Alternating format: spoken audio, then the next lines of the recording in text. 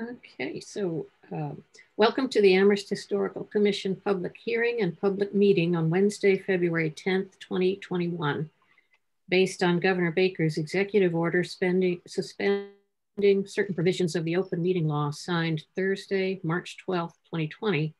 This meeting is being held virtually using the Zoom platform.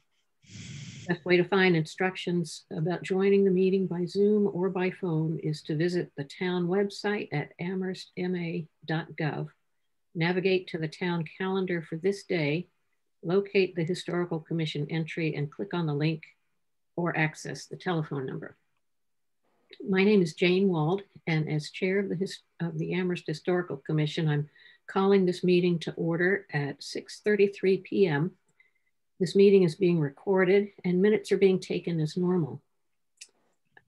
We'll begin with a roll call of commissioners in attendance. And as you hear your name called, please answer affirmatively and then place yourselves back on mute. Pat Oth. Present. Robin Fordham. Present. Janet Marquardt. Present. Jane Scheffler. Present. Hetty Startup.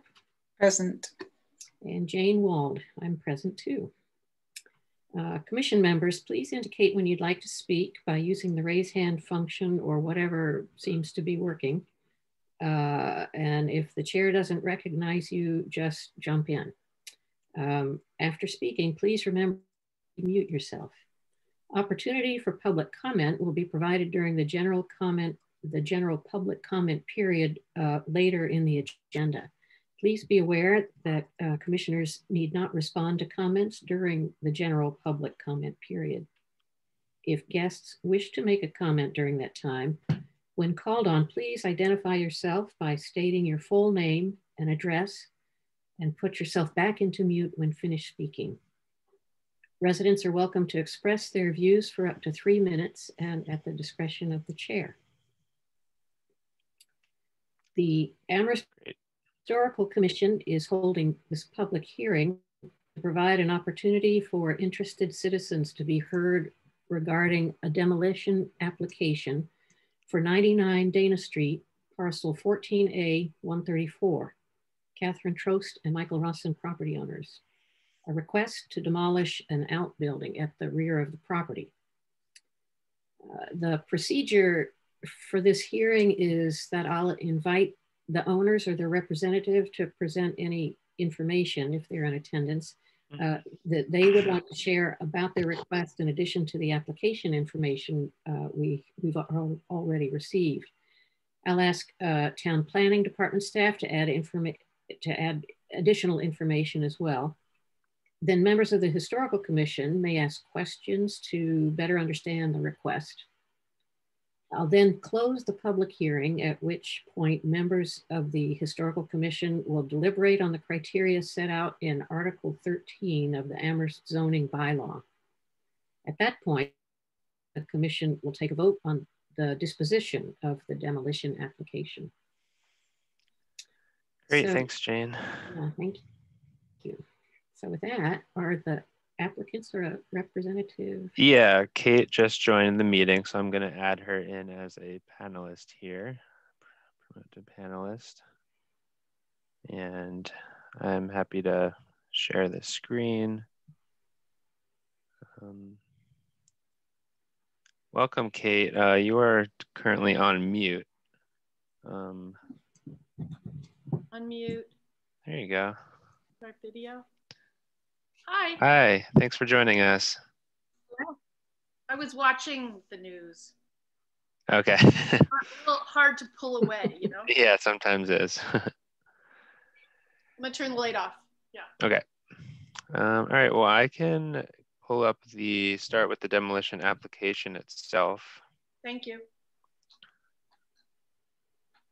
And you all should have received an email with some of the information, but the application concerns a single car garage at 99 Dana Street. And Kate, do you want to share anything about kind of the condition of the garage, the purpose for the demolition, and kind of just an overview of what you're proposing? It's in very poor condition. Do you have any of the photographs of the back of it where you can, like, the wind goes in? Yeah. Yeah, it's in very bad shape. It's not in an historical structure. It's built in the 50s. I mean, okay. I'm a historical structure. I was from the 50s too. But you see the back part there? That's all open. Mm-hmm. And it's just a crummy single car garage. And I'd like to rebuild it so that it's in better condition, because, you know, I use it for storage and I'd like to continue to be able to use it, but it's in such bad condition. Here's you can pull up the front of the garage here. Kind of, this is what you would see from the back of the house. And then lastly, I have one more. Oh, this is a similar picture. And I'll be perfectly honest with you all. Okay, you can see the back of my house. So I have this big backyard, and I have this, and I'm a landscape architect and planner originally, and right now I'm helping with my husband's business. But the way the driveway comes around behind my house, it's really cuts off the backyard. And the backyard had it has a nice, beautiful Japanese maple in it, but it had a lot of depressions. So I just recently started to fill in those depressions because I had a little extra money to do that. And now I want to fix up this structure, and I have no intention of it being a building anyone would live in, to be real honest about that. But I do see it as a destination, as a place to go to and have access to my backyard. Because do you see how the driveway goes around here and it cuts off this whole backyard? And the whole time I've lived in my house, I felt like, so frustrating, like the way that the previous owner did this. So anyway, I'd like to fix the building, make it more useful. And I actually can see having like a little, not change the size, nothing about the size, but make it so that it's attractive, and have a door from it to my backyard, and make it kind of like a place. Oh, it's a nice place to go. I'll do some, I'll use it still for storage like I do now, and maybe pot some plants in there and go out into my yard.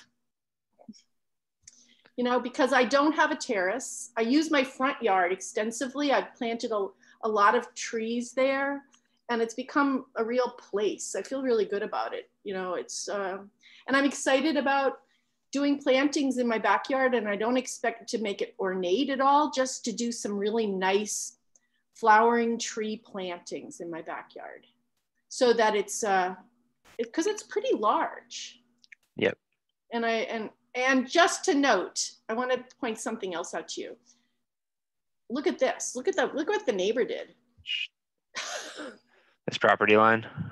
The neighbor from the previous, and then I'm getting over it, but right before we purchased this, when we moved here, right before we purchased it, I found out that this previous owner had done this quit claim, and they'd cut out a piece of our yard, gave us a piece in their yard, which they have a fence so we can't go in, so that they could build a very large building.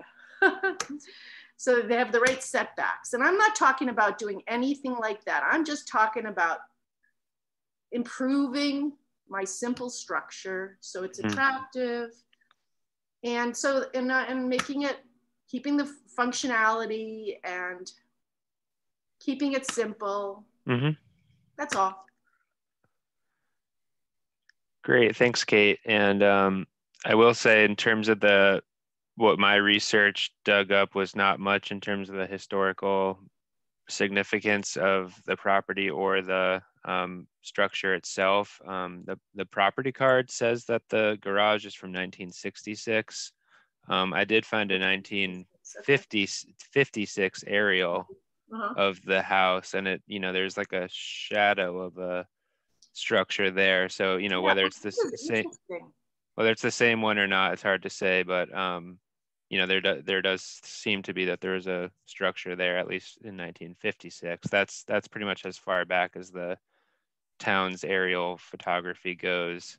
Uh-huh. Um, Are those, do you think those are planted fields in the back? it looks almost agricultural, yeah. I'm not quite sure, but I think it was. I believe that this was, there are, on Dana Street, there are some really architecturally significant structures. yeah, yeah. So I think that there were some larger properties with you know, architecturally significant structures, and then you know, a few, you know, maybe initially just those, and then these. I think this was a kit house. Yeah. It's a 4 square, and they came later. But there was, you know, this is a farming area. That's what I think. Mm-hmm. Okay, thank you. And thanks, Ben, for sharing the information that you've pulled together for this. Do commissioners have questions?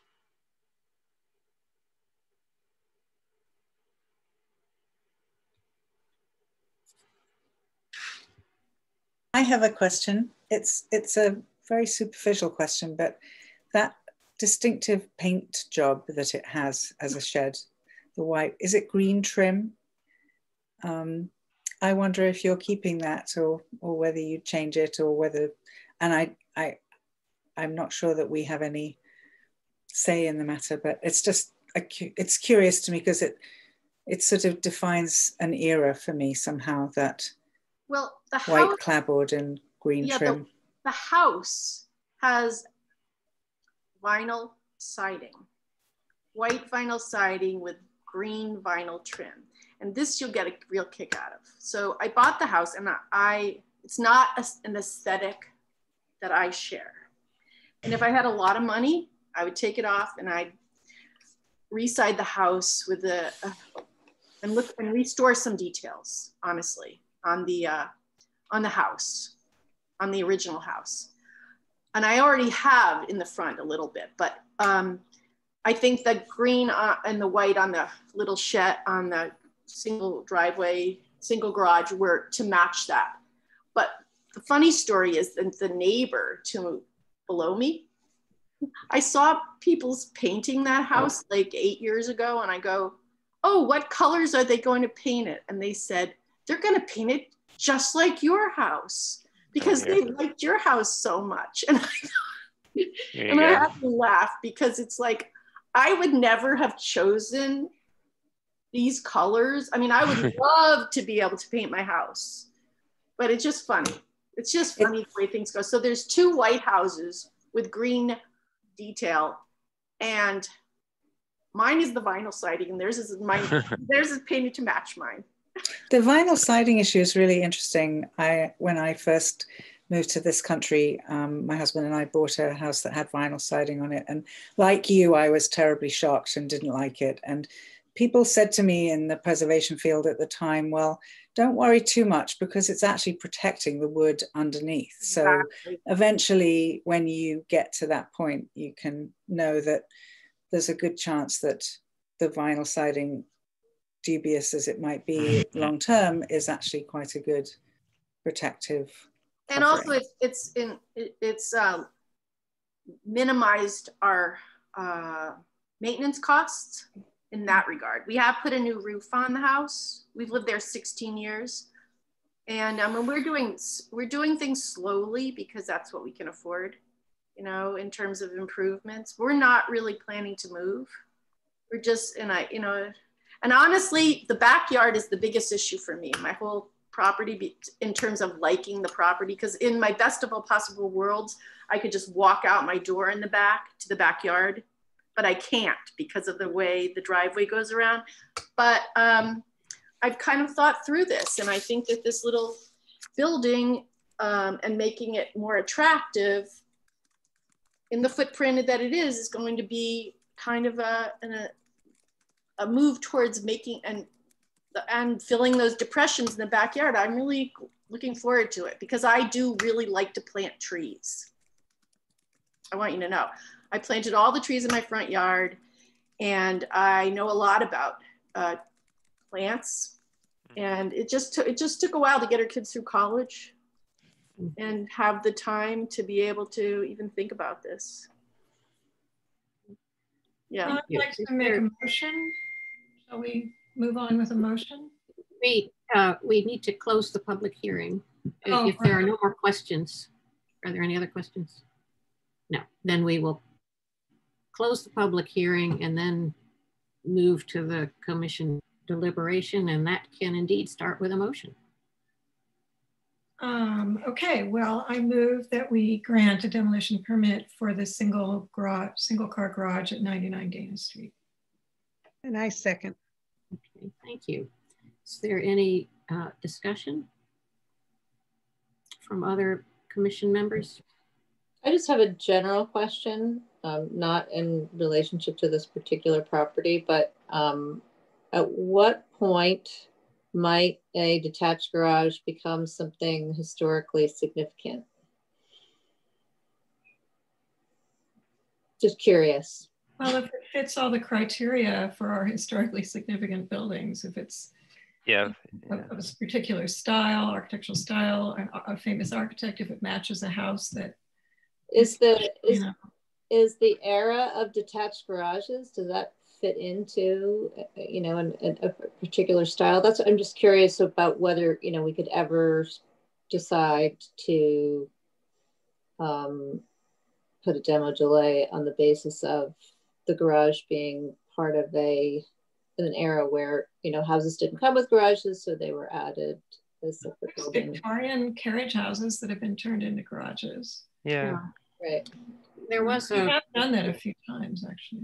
There's an infamous case about a garage on, I think it was on Lincoln, that had a presumed yet unproven and false association with Robert Frost. And so there was a kind of a controversy about whether to. And there was one on Southeast that was a former carriage house that we also deliberated a long time on. So I think it does come up.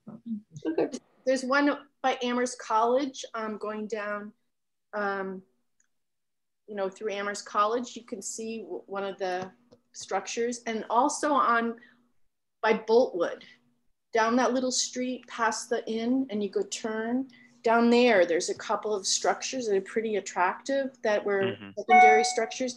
And then there are a couple, on my street, there are a couple, people have turned them into things. Yeah. Right. Yeah. In a this is just a kind of a vague response. I think Jen's right that yes, there are circumstances under which I think we could. Okay, can I go now? Are you done with me? We can vote first, but okay. we're almost there. Is there any other discussion? All right, all in favor of the motion to grant the demolition application? You have to do a roll call. I'm doing a roll call. Oh, I'm sorry, I didn't hear. Yeah,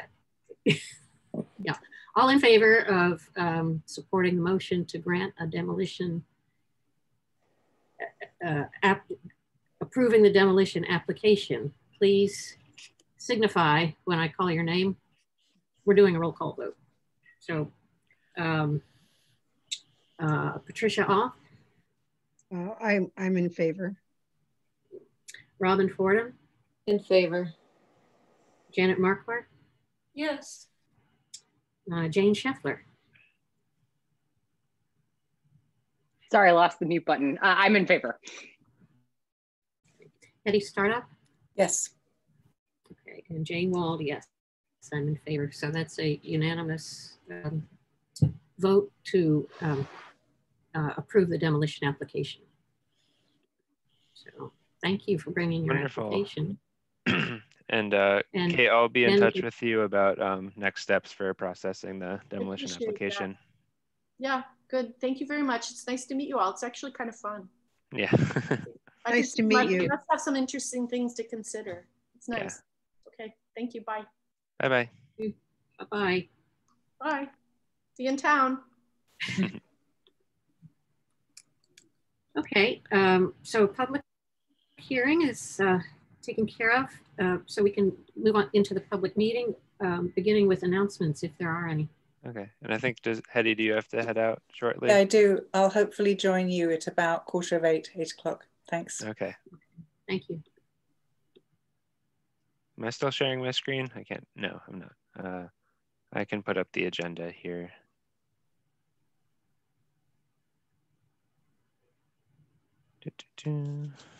Great, so yeah, we got the public hearing over with. Now we're on to public meeting with any announcements. Do you have any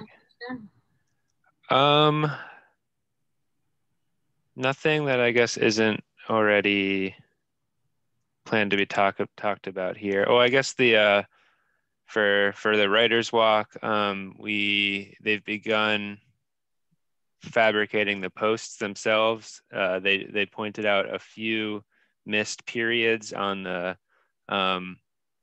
signs themselves. So I just sent it back to Seth quickly, and he's going to make those changes. But it hasn't really delayed the process too much because they were always going to do the posts first and then the sign panels themselves. But good to know that that's moving along, and thankful that they did a final review of the signs themselves. Mm-hmm. Thank you. Civil War tablets update. Yeah, so I'm happy to provide an update about that project. It's been definitely a little bit difficult moving the process along. The goal, again, is to move the tablets out of the Ruxton DPW garage in North Amherst and into the bank center, where they can be, one, they can be inspected and, open to some members of the public, but also just in better storage conditions. We were originally, as you guys know, we were planning to contract with DAX Transportation, and that's been difficult. There's some lack of communication, not always responding to our emails about getting contracts underway. It was hard to gauge whether, I think because of COVID, their office isn't fully staffed right now. It was hard to know, but eventually we kind of decided to go in a different direction. But that did it used up a lot of time trying to go with that company. And so what we're working on now is kind of piecing together a few different companies to carry out the move. So we have Amherst Welding fabricated A-frame structures for us, because when the tablets are moved and they need to be taken out of their crates, they're going to be placed in these A-frame easel-like structures, essentially, so they can have a really solid foundation to rest upon. And then we're working on finding a company who can carry out the move. We're looking at an actual moving company, and then a company that works on doing granite countertops, because moving granite countertops, because they have the necessary lifts and even like a crane-like structure that can bring the tablets safely and kept vertical onto a moving truck. And so our goal now is to this project has become a priority, moved into overdrive. We're going to try to move them by early March. The A-frames are completed and they've been moved into the bank center. We have to actually reinforce the floor a little bit because these things are so heavy and we're worried about buckling on the floor.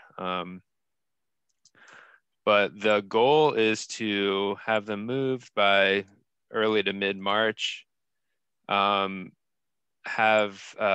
members of the, it's hard to know exactly because of COVID who can come through, but certainly a lot of documentation of the tablets, just for because this is the first time they've been opened up and visible for a very long time. And then probably working with Monument Conservation Collaborative to inspect and do any restoration work that's necessary. So that's the update on the Civil War tablets. You know, we're still thinking about long-term options for display. The more I've done research and continued to confirm that an outdoor display is going to be a very difficult proposal because of the cost involved for actually building a structure that can keep them climate controlled, keep them safe from vandalism, and is going to look really nice. So we're looking into, again, working with the Jones Library to have them displayed as part of that renovation project. And then one thing I'm looking into, and this is maybe where the Historical Commission could be involved, is looking into actually making replicas of the tablets themselves, like out of a stone or even artificial material. I forget, corian comes to mind, something that can replicate the marble tablets, but have them be displayed outdoors and safely while the tablets themselves are in an indoor location. So that idea floated around like in early 2000s, because this project has had so many starts and stops. So we're kind of picking up that idea again and seeing what options there are. So yeah, that's what's new in the Civil War tablets world, and I'm happy to answer any questions or, you know, discuss anything further if you guys would like. And the replicas could even be reduced in scale if it made it easier right. to find somewhere. Right, exactly. You could still read the names. Yeah, exactly. Yeah, they don't necessarily need to be the full size. I mean, the tablets are like 6 or 7 feet by 5 feet tall, so they're very large.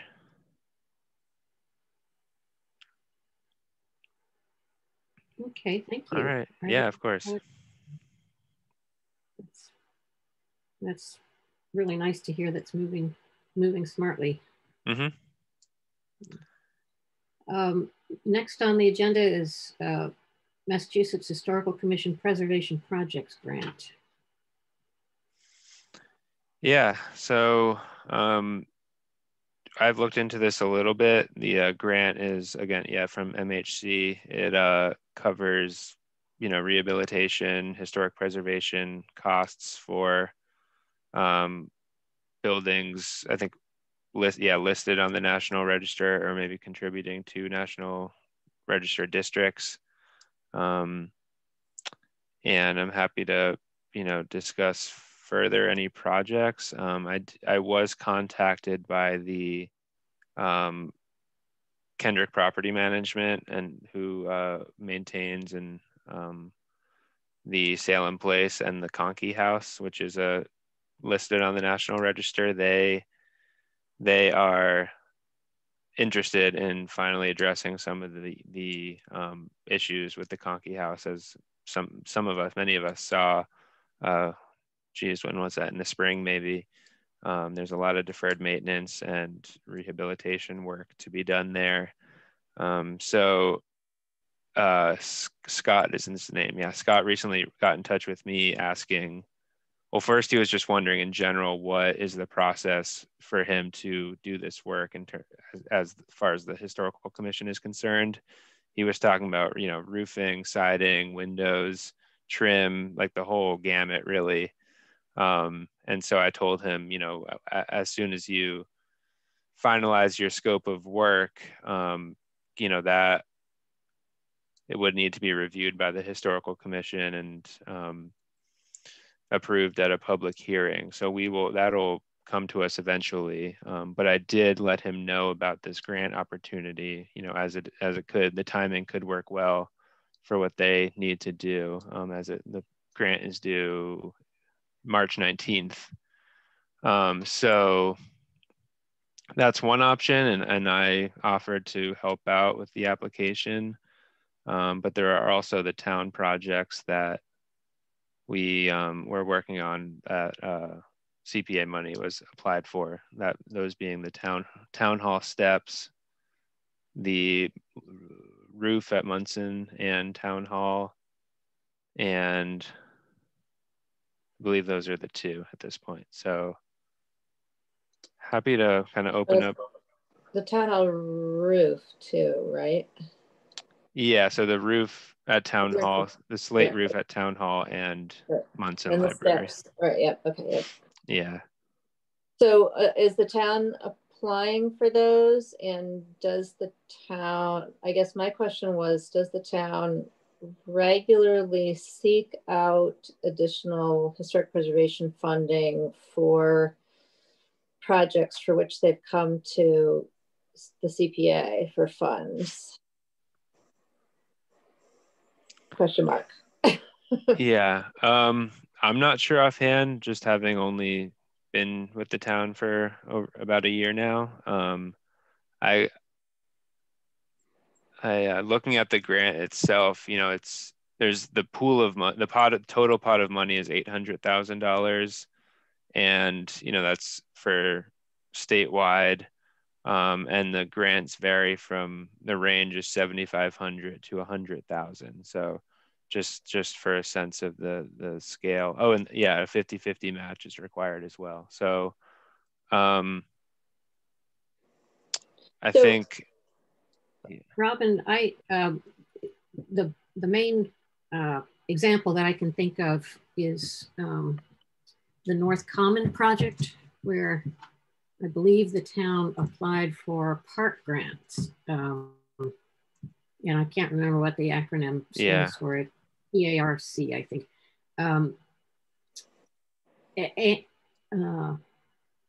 And for CPA funds from both, I think both in the historic preservation category and also in recreation, I believe. Is that right, Jan? Yes, it's like open spaces or something. Yeah, and there was half and half. Yeah, yeah, but in a way that example seems to me to be the opposite of looking for additional historic preservation funds for a proposal that's already gone through CPA. In this case, I think it just seemed like the town was assembling different sources of funding, knowing that no one source was going to be able to cover it. Mm-hmm. Yeah, except that I think with the North Common, we started with CPA and then realized the project got bigger and bigger and bigger, and we added the parking lot and everything. But it seems to me, because the Historical Commission is the one who originally put in the application for a CPA grant. Correct. For North Common. And then it was decided that it was so big, we would ask, what is it, Open Spaces and Leisure, or whatever it's called, to join with us. But it was originally just supposed to be CPA funded, but then it just got so big, I think, unless that was for the planning, you know, the overview project thing. So I'm not sure. I guess my question relating is just related specifically to why would, so you know, I realize that 800,000 is not a lot of money, but why would the town not seek some aspect of funding any of the projects that came before us this year? I mean, is it just that the competition is so tight, it's not a grant that's worth going after, or it's more a question for you know, as I'm sitting on the CPA, whether to, you know, transmit to the group that you know, there are other funds available and we'd like to see the town looking for them, or they're not. And does the Conkey House just seem more attractive for the kind of grant that is there? Is it more likely to get funded? I'm not that familiar with this grant opportunity, so I'm not sure. I mean, Nate's raising his hand. Nate, you can talk. Sure, thanks. Hey everyone. Hi Nate. Hi Nate. maybe I'll start my video. I don't know if you can see me. Yeah, The preservation project. This is the preservation projects fund grant. I actually think that the town has received them in the past. It's been a few years, but I've worked on 2 of them, and they're a lot of work.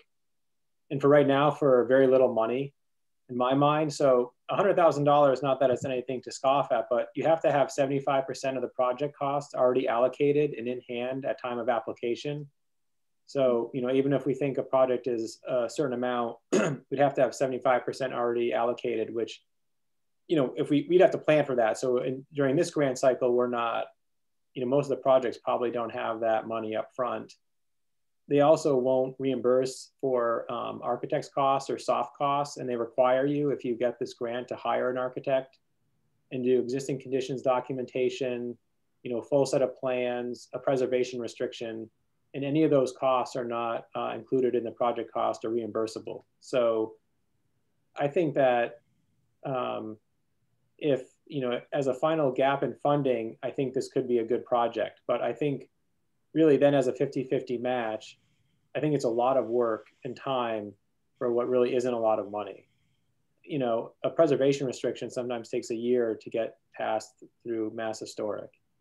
And then depending on what you need, I think for an outside organization too, they want the preservation restriction on the entire property. They no longer allow it to be, say, on a portion of property or building. So you'd encumber the whole property. I think for the town, that's not a big deal, but I do think for a private entity,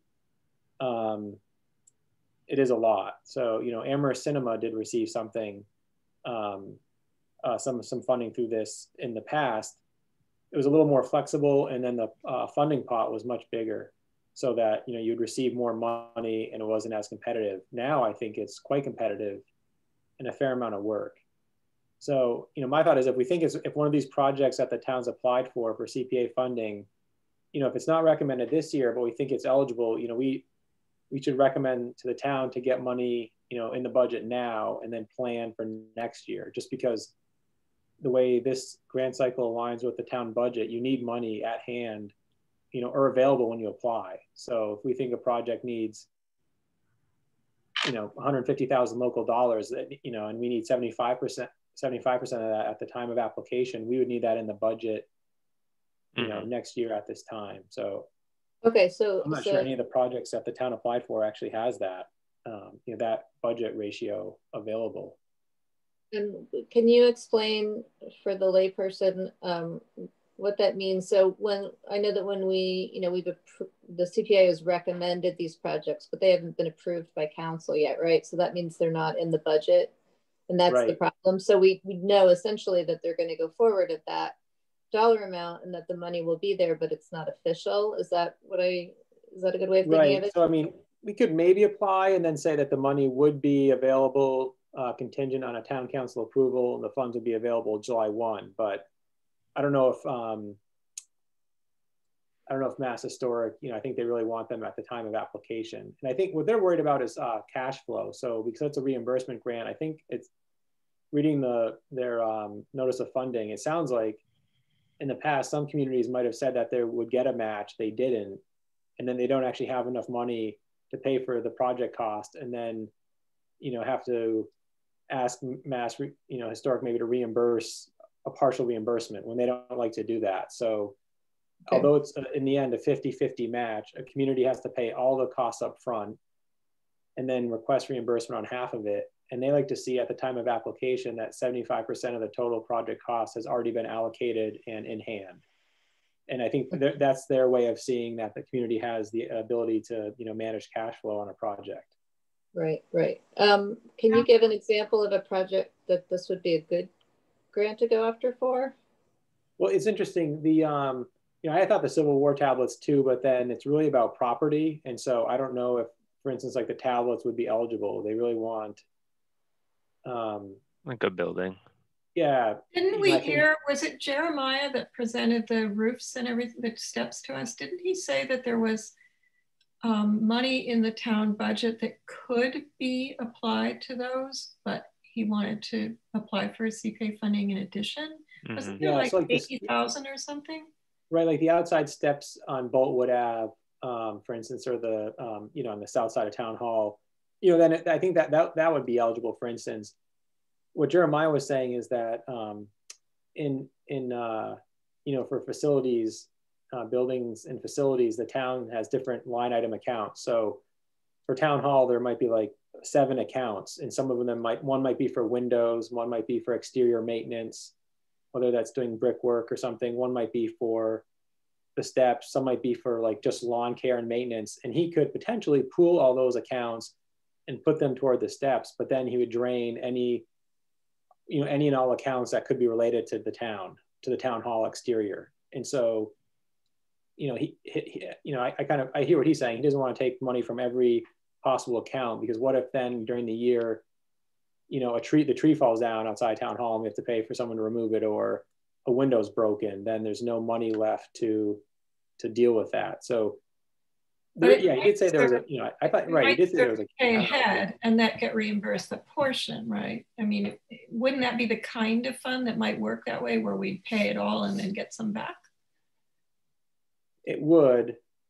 I mean, we'd have to then but then at some point we have to be able to vote the total project cost by the time, or have that money by the time this could be awarded. So that seems like the tricky part, right? Is that the CPA, the timeline for CPA gets, something gets awarded funds by the CPA, and then we could ask, for the reimbursement of any other grants that are received, but the CPA money isn't final until after the grant period. Is it like a misalignment there?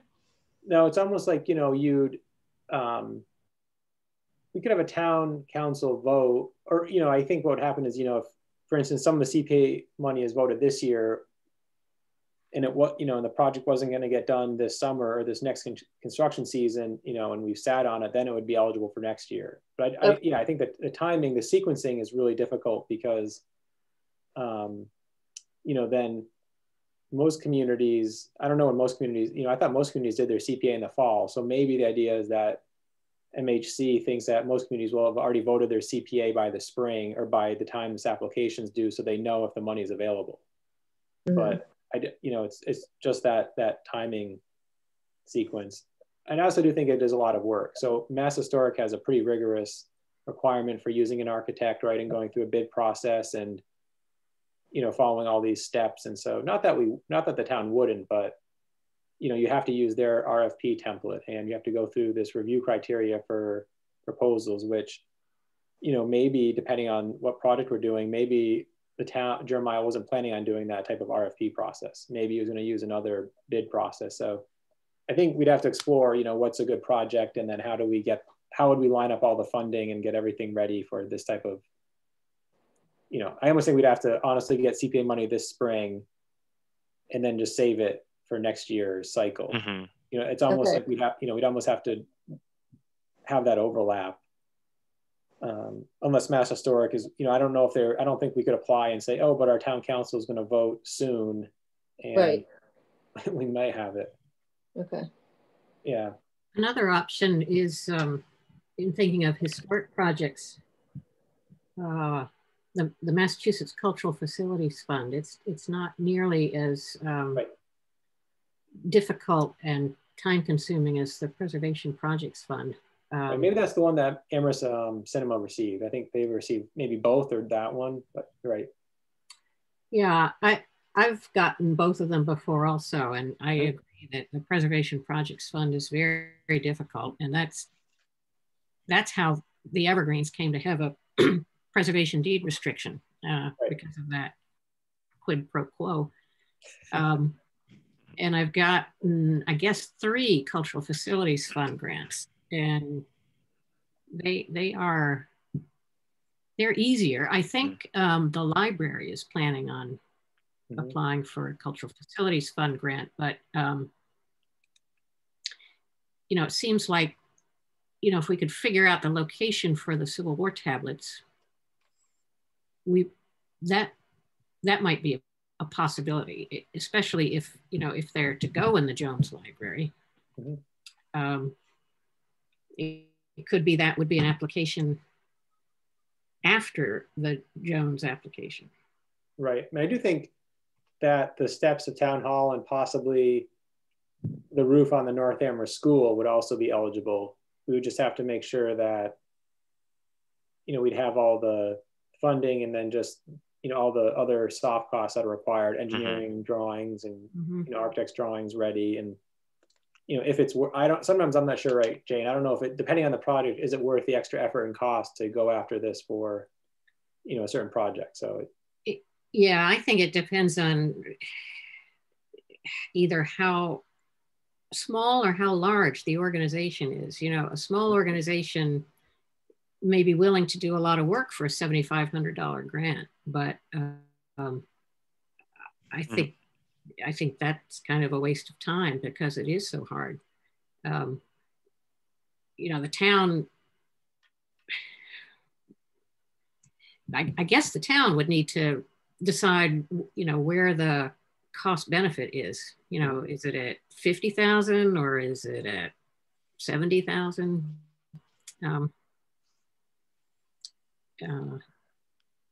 But yeah, no matter how much you get, it's this, the amount of work is the same. And what does it mean for the Conkey House if Scott was interested in pursuing this? Obviously, they would need to put a preservation restriction on the property, and kind of, I don't know if he was planning on working with an architect or engineer, probably not. So I guess that might be difficult for them as well in this short time frame. Right. I don't know if it would trigger, you know, any prevailing wage or either. Yeah. I mean, I think the preservation restriction for a private entity might be off-putting. So, you know, I don't know if the condo association there would agree to a restriction on the property, but, you know, that's why, for instance, depending on what town property, whether it's town hall or the North Amherst School, that's, to me, that a restriction, well, at least on town hall, is not a big deal, because I mean, the town hall did have one. I don't know if it meets the current standards of the MHC's restriction, but, you know, so, you know.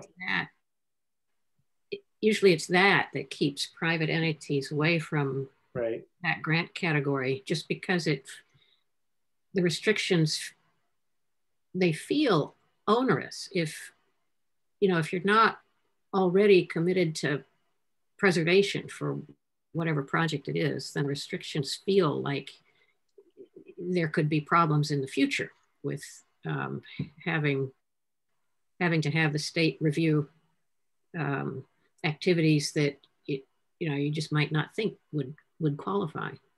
But that once that's in place, it's for all time.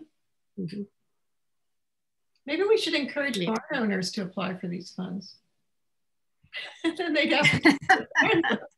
But I think, you know, I mean, I guess the incentive then for the Conkey House would be, I'd say that if they apply and if they're willing to agree to a preservation restriction, then, you know, we could also say then the town has CPA funds that could be used too. And, you know, I spoke with a previous representative from the condo association, you know, a number of years ago, and I think Jonathan did too. And we really encouraged them to apply to the CPA for funding, and they seemed interested, but they never did. So I don't know what turned them off about that, or if it was just seemed too hard. I mean, we said we'd even help them complete the application. That, you know, the Preservation Projects Fund is much more rigorous than applying to the town for CPA. So if they're willing to do that, then I think we should encourage them also to seek CPA funds, because because remind me, CPA funds require a preservation restriction too. They do. Okay. And it used to be that we could I think we might still be able to get away with a local preservation restriction, but more recently they're really saying that it should be a restriction also reviewed by Mass Historic. So,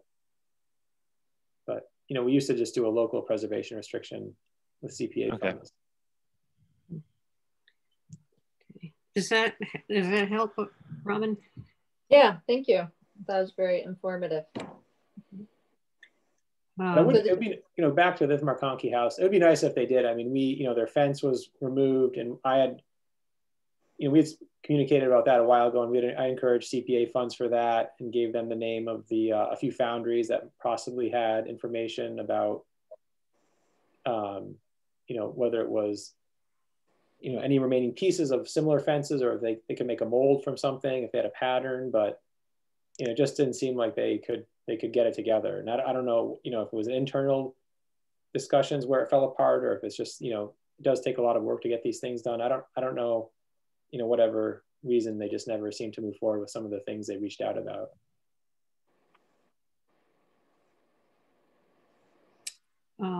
Any other discussion of preservation projects grants? Is there anything anybody can think that well, all right. We've just talked about how difficult the preservation restriction is and how difficult the application is. So I don't know if there's anything y'all think we should be thinking about for a historical commission project. Well, I was thinking about it in terms of the projects that just came up this year, but also just in a sense of, how on the CPA we ask the appropriate questions about, when and how the town seeks outside funds. That's really, being able to ask, whether it's been considered, or, I mean, I didn't realize the timing thing was an issue. That makes a lot of sense. But for the North Amherst School, like, that would be a big project. Would that be something that would be a good choice, Nate? Yeah, I think if not for this year, it would be a discussion with the town. What would we've used block grant funding on the building, but that restricts it it's only, 5 to 15 years, and it has to then be used for a certain use, but we're not restricting the property in perpetuity in terms of how the building needs to be maintained or look, what it needs to look like. So, I think that's why I said town hall, we've already had a restriction on the building. So that, that the town hall property, going through that, it'd be great if Mass Historic said, oh, there's already something on the town hall, you don't need to do a new one, but the restriction I don't think is very good. So I think they would make us file a new one. Mm-hmm. But I don't see town hall changing use. I could see where in the North Amherst School, the town might say, do we want a preservation restriction on the property? What if we wanted to demolish the back part of the building at some point and do an addition, or not that it precludes that, but I just, but I do think the North Amherst School is a good one, honestly, just because the slate roof is probably original or old, and the building itself has been maintained pretty well. And so, so that would be a case where CPA funds could be awarded, but then held until preservation projects grant organized. Is that how that would work? Yeah, more than likely that the timing of this year doesn't work out because we don't have the funding, any funding or any, plans drawn up. So I think we'd have to, if we wanted to go after this grant, we'd have to then plan for next year and say, okay, what are the steps to apply and make it competitive? The town has to go through public procurement, but, was Jeremiah going to hire an architect to draft up the plans, or were we just going to have a slate roofer come and just re-roof it because, there were no changes? So, they require an architect, if you get these grants, to create plans. And so, we had plans for the steps because they were going to be taken down, but, the roofing project almost seemed like it could be done with a scope of work and not necessarily plans. So, is that added cost worth it? If it costs us $20,000 for an architect, but we get this much, we still would make, we'd still receive more money from the grant, but is all that extra effort, worth it for that project? Right. That's why I still think the steps on Main Street or on Boltwood from Town Hall would be good, because we need an architect. It's a pretty discrete project. The roofs were so expensive. Yeah, they really were. Kind of shocking. Not that we couldn't use a grant for that, but the steps are pretty, we could say, okay, it's a $150,000 project. We want Mass Historic to give us 75. We have 100,000 already allocated, and we apply, and it's a pretty, small, to me, it's something you could bundle or make it,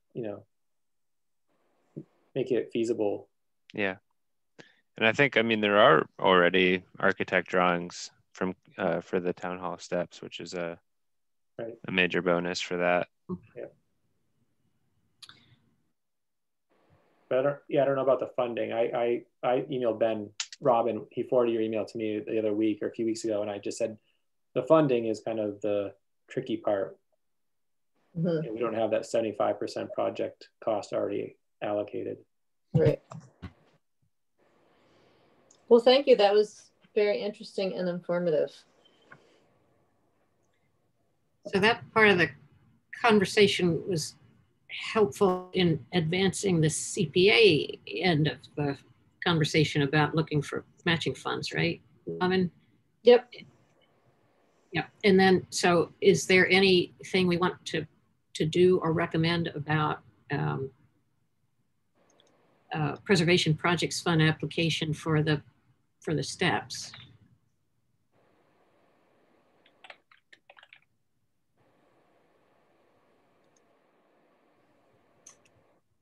So we can recommend it, but the town would have to participate and agree. Yeah, the town would have to do all the work pretty much. So, so Nate, what your feeling is that this is a potential, a project that potentially could garner a grant? Well, I was just thinking that, the steps are a pretty discrete project. Right. So that it could work. Whereas, like the roof on the North Amherst School is the Mass Preservation Projects Fund will fund up to 100,000. That's the ceiling. So, maybe it's 75,000 is their average award. But I think for the steps, that might be half the project cost. So to me, it's worthwhile. And then also putting a restriction on the town hall property, encumbering it with a preservation restriction is not an issue, but for other town properties, it may be because, would the town want to keep the building in that historic form in perpetuity? There's probably maybe a few other properties in town that the town would be willing to do that with. But, I can't say that every, town property we'd want to have a 99 year or preservation restriction on in perpetuity. So what is our role here then, recommending that would be a viable project to seek a Mass Preservation Projects grant? Well, so the question of the preservation restriction, I kind of think that's out of our hands. I think wouldn't that be more of a town manager or town council decision? It would. Yeah. Maybe the commission would say that, really encourage the town to look at this for some of the projects that are going through CPA now as, possible matching funds. Mm-hmm. Yeah. Well, that would be for next year though, right, Nate? Because we would need the funds in hand. Right. I'm trying to quickly read through Mass Historic's information just to see.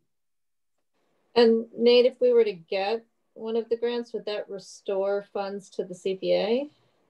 Only if, it all depends, right? Yeah, so we always say that if a project comes in under budget, then, we spend the grant first and then whatever's left gets put back to CPA, so. Okay. Yeah, I mean, ostensibly if we receive, say, $75,000 and, from this grant for a project, and we had put, all the CPA, it's basically going to be funded all by CPA, then yeah, $75,000, could be potentially given back to CPA. Okay. And then, but would it would go back into a general CPA fund? Oh yeah, it just goes back to the general fund. It doesn't go back to historic preservation specifically. It just goes back to the general fund, and then the next grant year it just gets as part of the total revenue that the CPA committee has. It's not earmarked for historic preservation. So I guess to me, I guess I'm thinking that the Historical Commission's interest in it would be to stretch historic preservation dollars from CPA, or enable the town to do additional historic preservation work. Right. And I'm not sure how that shakes down in this particular situation. Well, it would still be, I mean, if there was a grant, it would still be, it would have a positive impact on CPA overall, which would trickle down to historic preservation. I mean, it would mean that, you know, in that case, that there would, what, be $75,000 more, I mean, allocated. So that might end up going to historic preservation depending on the grants for that year. It's not, you know, it's not fixed, but it's still a positive outcome. So perhaps so sort of getting this in the proper sequence with what CPA is doing. I mean, could the Historical Commission could recommend to, as Nate, I think you were saying, recommend to town council entertaining the possibility of grant applications to offset historic preservation costs in general, just as a general recommendation. Or we could let the CPA committee run through its kind of criteria, its sort of policy about looking for matching funds in each of the funding areas, and then make a recommendation. Yeah, I mean, I'm not sure what I was, you know, I think, I guess my thought would be, you know, it could be a recommendation for the CPA committee to remind the town and others that there's this, you know, different outside funding sources, and this is one of them. I was just trying to read quickly on the Mass Historic website, though. I do think you have to have the money voted by the time of application. So, you know, our timing, our cycle almost every year then wouldn't, you know, unless council votes CPA recommendations, you know, earlier than, you know, or if it's really later in the season, we may, if they are going to do like a 2-cycle request, we apply in the fall. But right now the timing doesn't seem to match up.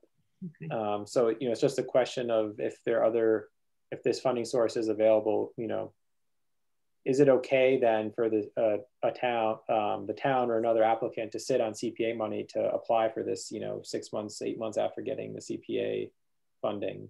Mm-hmm. I will say one thing on the Mass Historic website and the FAQs for this grant, they did say that a preservation restriction, they say an MPPF, a Mass Preservation Projects Fund restriction, covers both the interior and exterior of a structure as well as the property. So I think, again, for the town, for some properties, not a big deal, but like, you know, the Ithamar Conkey house, I could see that they would not want a preservation restriction, especially on the interior of the property. If that meant, you know, they're going to end up having to ask Mass Historic if they're changing the interior. That just seems like a...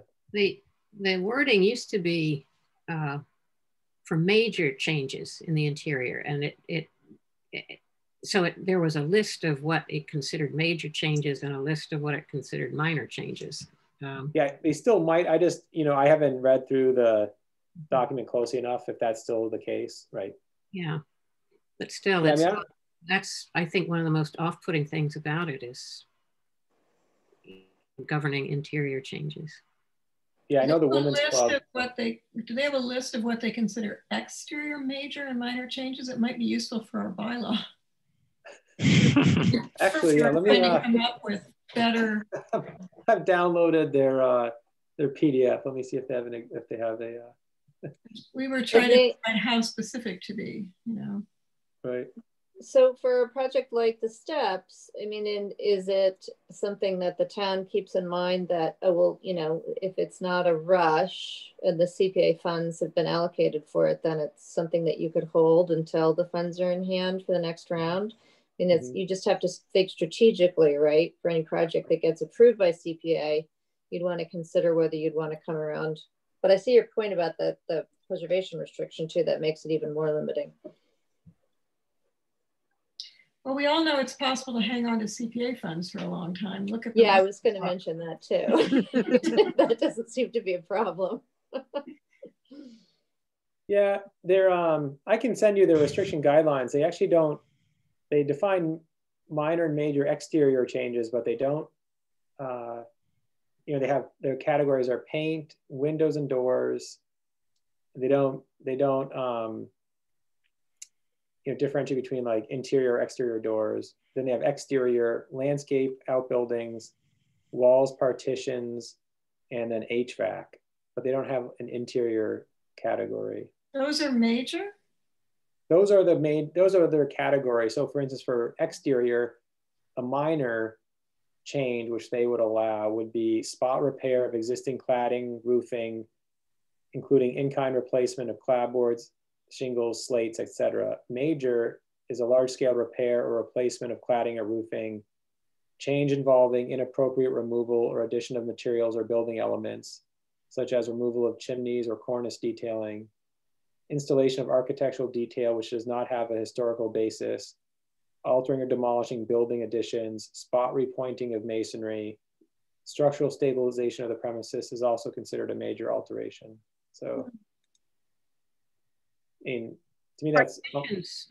Wouldn't partitions be interior? Is there any more under that? So partitions, they just say walls, partitions. Minor is making fully reversible changes, such as sealing off doors in situ, leaving doors and door openings fully exposed to the spatial arrangement of a non-significant portion of the building. Major alteration under walls or partitions is creating new openings in walls or permanently sealing off existing openings, adding permanent partitions which obscure a significant original room arrangement, demolishing existing walls, removing or altering stylistic features, altering primary staircases. There is some useful language in there for our bylaw. The way that they talk about major changes for the exterior, that we might be able to sneak a bit. Yeah, I do think that, again, for like the town hall, you know, it went through a major renovation. We didn't move the staircase. You know, we didn't try not to change the major hallways, but we did change room layouts. So it's kind of interesting, you know, if this preservation restriction were on town hall and they decided, well, we just did it on the first floor to add an office and then have a private, you know, another room that's private for, say, HR, to have, you know, doors that are closed because it's all open. You know, essentially we'd have to go to Mass Historic and ask for their review and approval to do that. That's a lot for a private organization. Yeah, it is. But that's an important point, that these minor changes are what needs to be reviewed by Mass Historic. In other words, minor changes don't need to be reviewed. Right, they don't. But right. major changes. Mm-hmm. And they may approve the major changes or not. Right. But it's kind of time consuming. So have we sort of talked ourselves around to what? Suggesting that that we empower Robin to carry our recommendation that applicants or successful applicants look for alternate sources of funding. And this being one of them. Additional sources of funding. Additional, yeah, sorry. Yeah. Looking for matching funds, some sort, yeah. Is that works for me? Have I got this? Have I got the sense of the conclusion correct there? Yeah, I think so. Okay. Okay. Well, since we've discovered helpful language for the demolition delay bylaw, why don't we move to that? And thanks, Nate. Mm-hmm. Thank you, Nate. And are you gonna? I was gonna say, I think we can let the town know that this is a possibility. I'm looking through the document. It is really, they do ask a lot. You know, we have to have an existing conditions assessment to apply, and not that the town wouldn't do that for certain historic projects, but I think the cost applying for this for certain projects would add to the cost. And you have to have an architect. You can't, you know, one of the FAQs was like, well, it's a really simple project. Do I need an architect? And they're like, yes. And you need engineered plans and stamp drawings. And it's just, you know, they almost get in the way of themselves if they require that for need it. But. Okay. Are you going to stick around for the bylaw thing, or do you want to send us that language? Oh no, I can, I'll stick around. Great. I'll send it to Ben. Great. Great. Okay. Well, thanks for the cleaned up version, Ben. And let's see, where are we? The bylaws. Where did we get to here in the bylaw? Aren't we at the point of reviewing the whole thing after? We needed a few definitions. Okay.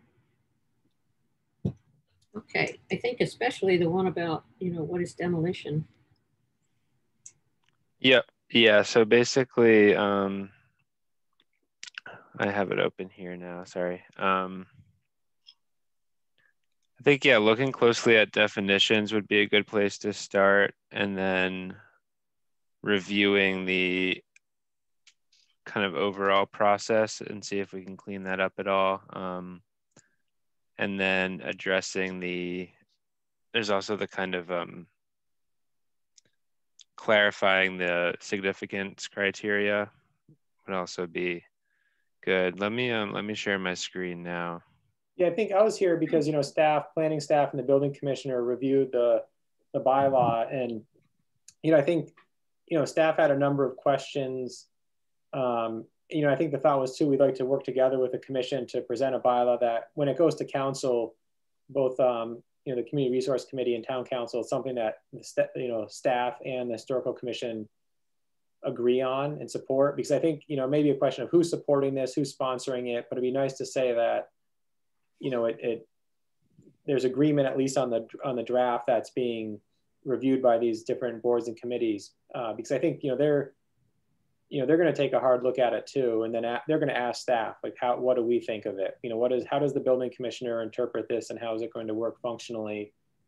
And so I think, you know, what I think Ben had presented last meeting, you know, was like questions and concerns of staff or suggestions, or I'm not sure what it's titled, but you know, I think, yeah, I think there was, I think there were a few pieces. Some of it were, right, the definitions of certain things, you know, of demolition and building.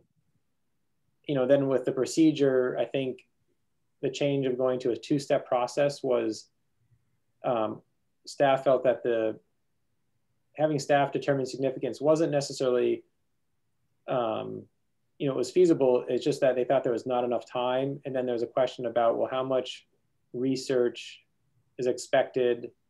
You know, is it borne all by staff? And then they thought that in terms of the public hearing, you know, if you're looking at a preferably preserved designation, there really needed to be clearer criteria in the bylaw, because the concern was that a lot of criteria was put under significance, but that's being done by staff and not really being done at a public hearing. So some of it was, you know, could some of those criteria or others be used also during the determination, or could they be, you know, what's more appropriate in terms of criteria? So some staff thought that some of the criteria for determining significance could actually work for determining preferably preserved, and then there's simpler criteria for determining significance, you know, so that it's not a big point of deliberation between staff and the historical commission designee. You know, I think those were like the big pieces. You know, there's some questions about the length of the delay, you know, the change of ownership piece, and different ways to address some of the, you know, pieces of the bylaw. But and one thing I said, which I liked, which I think wasn't under consideration, was that the commission would actually be issuing their own, you know, permit with this review. So if this is moved to the general bylaw, that this is no longer, the commission's action is no longer a recommendation to the building department to issue a building permit to demolish. It's actually, the commission would be issuing whatever we want to call it, like a certificate to demolish or a permit to demolish. And, you know, what that does is it really takes it out of zoning, and it really takes it out of what it does right now is it kind of confuses the way it, even in this revised bylaw, it confuses it that, you know, it's not a zoning piece we're doing, but then all of a sudden it's a zoning action that the building commissioner does to issuing a permit. And the historical commission's decision isn't really appealable. And so an applicant or an abutter has to wait for the building permit to be issued. And to me, it's kind of confusing because right now, when an application comes in, we actually are having them fill out a building permit application to demolish as part of the demolition application. And so it's, you know, we have them pay a building permit fee as part of this. And it's somewhat confusing. So we would actually just separate out that completely and just say, you're applying, first step is to apply for a demolition, whatever we want to call it. Certificate. Certificate, or, you know, and it's really clear that they're not even submitting a building permit application. And, you know, then the commission's process is a standalone process with a decision at the end and, you know, whatever we want to call it. But I think that, to me, that, you know, really makes it a clear process and doesn't confuse, you know, is it, who's issuing this? Is it the building permit? And then that's appealable to the zoning board of appeals. Like, we're not, you know, my thought is we just take it all out of zoning and it's in the general bylaw. So staff said, oh, that's interesting. We're going to have to completely rework this whole thing if we do that. I mean, it makes no, I don't think so. I don't think so. I actually think the process and everything, the timeline, all that is all fine. I think what we would do is we'd have to just change a definition or two and then have a few sentences in the narrative in different sections explaining what's happening. And honestly, it really reads like the local historic district bylaw. You know, we can take some of that language and use it. But I don't think we have to, I think the bylaw itself wouldn't have to be reworked very much to make that happen.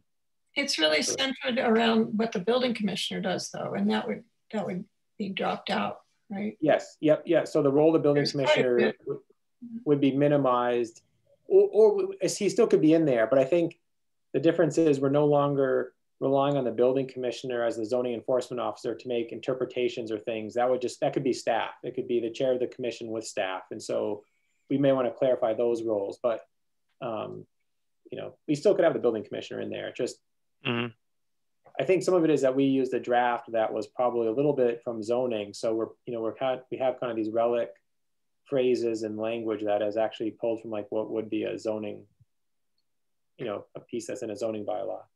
Well, for instance, in the first paragraph, our purpose paragraph, we say to achieve these purposes, the Historical Commission is authorized to advise the building commissioner with respect to demolition permit applications. Would that still be true? No, we'd be saying to achieve these purposes, the Historical Commission is authorized to grant demolition permit applications, right? Right, yeah. Okay, so it would be much more direct then. Right, right. And then I guess it's a question for the commission. I just think that,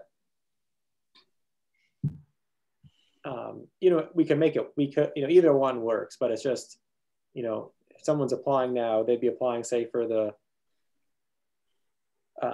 you know, I would say we don't even use the word demolition and we call it, you know, instead of a demolition permit, we call it something else because that, I think, confuses it with a building permit. You know, we could call it I don't know what we call it, but. I think we were talking about the whole thing being preservation. Right. And so what would we call the demolition permit then? Maybe just call it a demolition permit, but. I mean, it could be like a historic certificate or something, or. Yeah. Well, if we're allowing them to take something down, then it's not preserved. So it's the opposite of preserved. It's like. So. It's like well, the local districts have certificates, and what do they call?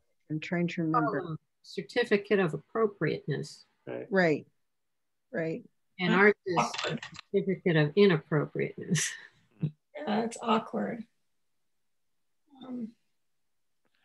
I think if everyone's okay with this overarching concept, I think Nate and I can rework the bylaw to meet that goal, and we can work on taking some language from local historic district bylaw, and anything new that we have to do, we can rework the bylaw to meet that goal. But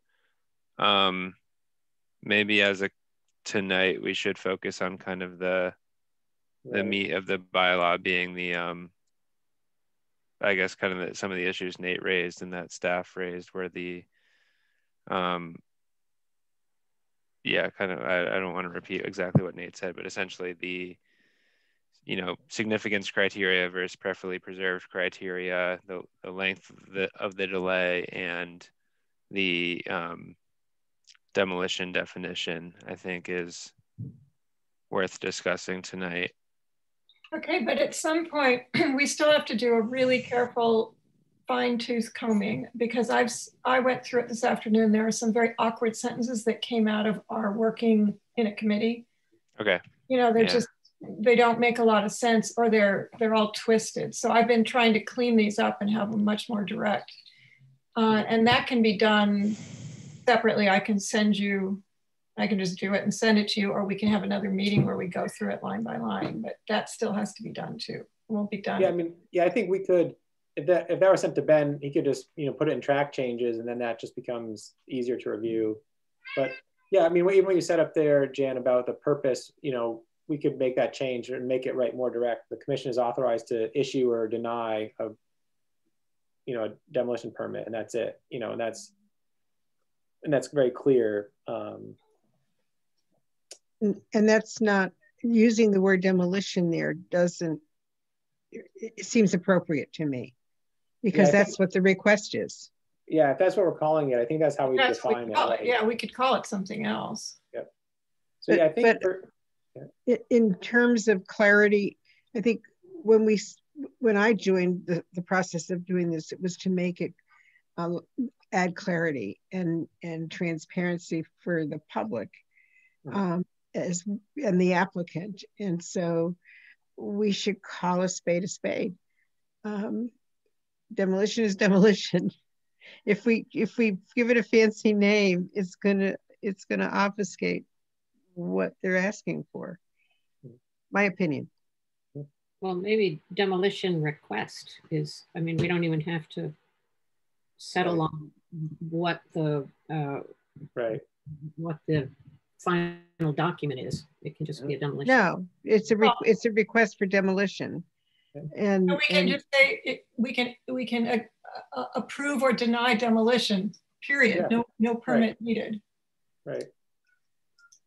Yeah, so I think, you know, one question staff had been related, if we go into the definitions, one is the building definition. So, you know, we had tried to come up with the commission had a pretty simple definition. The building commissioner seemed like that could be easily interpreted, you know, it wasn't, but then, you know, the question became, you know, like fences or other structures. So, you know, at one point there was a definition for structure and then for building, but if you eliminate the definition for structure and it's only a building, you know, then the question becomes, you know, what, is it okay if other things are then just excluded from review because it's not a building? And so, but under demolition, we extend that out, Nate.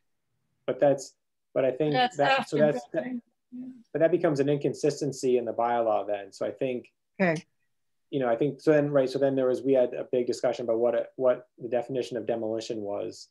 And so, you know, one question was, we have a two-part definition for demolition. You know, would you have a two-part definition for building, or have another? How about we work on one at a time? Right. So you just want building to allow for fences, right? Well, right now the bylaw, you know, really, I mean, it can be anything. You know, they describe it as like any edifice or structure that's basically attached to the ground. So it could be public art, it could be tables, it could be, you know, if you're going to interpret it as it's written, it's basically, you know, almost anything. I don't necessarily want that, but you know, we were saying, well, you know, there are things other than buildings. You know, like it could be, you know, fences was one that is a structure that can be significant or visually significant to a property. You know, we're looking at the Clark House, the one that Amherst College took down on, you know, so is, you know, for instance, would we want, you know, some homes might have this, you know, I don't know what, I can't think of anything else, but. Didn't we already discuss this? And yeah, I think last meeting we decided if there was a fence or some other piece of structure besides that's not covered by this, then, you know, we could look at doing looks like some sort of local historic district to cover that, you know, or, you know, it might have just been something that we could compromise on and say. Changing the word shelter to enclosure. There's also a discussion about needing a different tool like a local historic district, but I think there was a suggestion of another bylaw that could cover walls, fences, and subterranean features. Mm-hmm. And right now, I can't remember if that was the suggestion of Chris Skelly. But for instance, would we want to just put walls and fences in here as a, as part of the definition of building, or do we call it a structure? And then we, I mean, I just think that the way it's written now, if this bylaw were in place, the removal of any fence would not be subject to review by this bylaw. What about using the word enclosure instead of structure that includes fences? When I asked, so when I first came on the commission and Ted was working on this, and he found the demolition delay bylaw guide from the Mass Historic Commission, in there they suggest not including things like fences in the demolition delay bylaw. And when I saw Chris Skelly at a training, I asked him about that because there was just reference to other tools are better suited for that. And the answer to the other tools was historic districts. That for some reason, just that was the information that I got, that the Mass Historic Commission doesn't recommend putting fences and structures. Like they prefer the word building. They recommend building, and that if you want to protect things like fences, you use local historic districts. I might have misspoken there. Mm-hmm. I don't know quite the logic for that, but that's those are the pieces that I know. Yeah, I mean, the other thing too is for a fence, not everyone, it's not obvious to most people that they would need to submit a demolition application, I wouldn't think. So it'd be hard to even catch a lot of those. Right. So it's more of a proactive identifying historic fences ahead of time, protecting them in the historic district, and going from there. So I think if everyone's okay with this definition as it is, I think, looking at other towns' bylaws, this is kind of the standard language for defining a building. I wouldn't want to get too hung up on this. I think we as staff, we were just trying to think about, is there a way to broaden it because of, thinking about historic fences, but if it's not a major concern and if it's going to cause more confusion and complication, then maybe we could just leave it as it is. Can we do this includes architectural detail on the property of fences, whatever. And there are other architectural details on properties that are historic. Mm-hmm. But just to add to that, this includes historic fences. I'm trying to think of what else you want to say. Yeah, I feel like it really is just fences. Yeah, maybe, right. If there were like verandas or pergolas or other, I mean, I don't. Right. Right. There could be gateways, right? Stone gates and things. Yeah. The pergolas is that could be a historic feature on a property, in addition to a fence. Mm-hmm. But it's a shelter. It comes under the definition. Some could argue that, though, Jan, don't you think? Maybe it's not really a shelter. It's an architectural feature, but it's just separate from the building.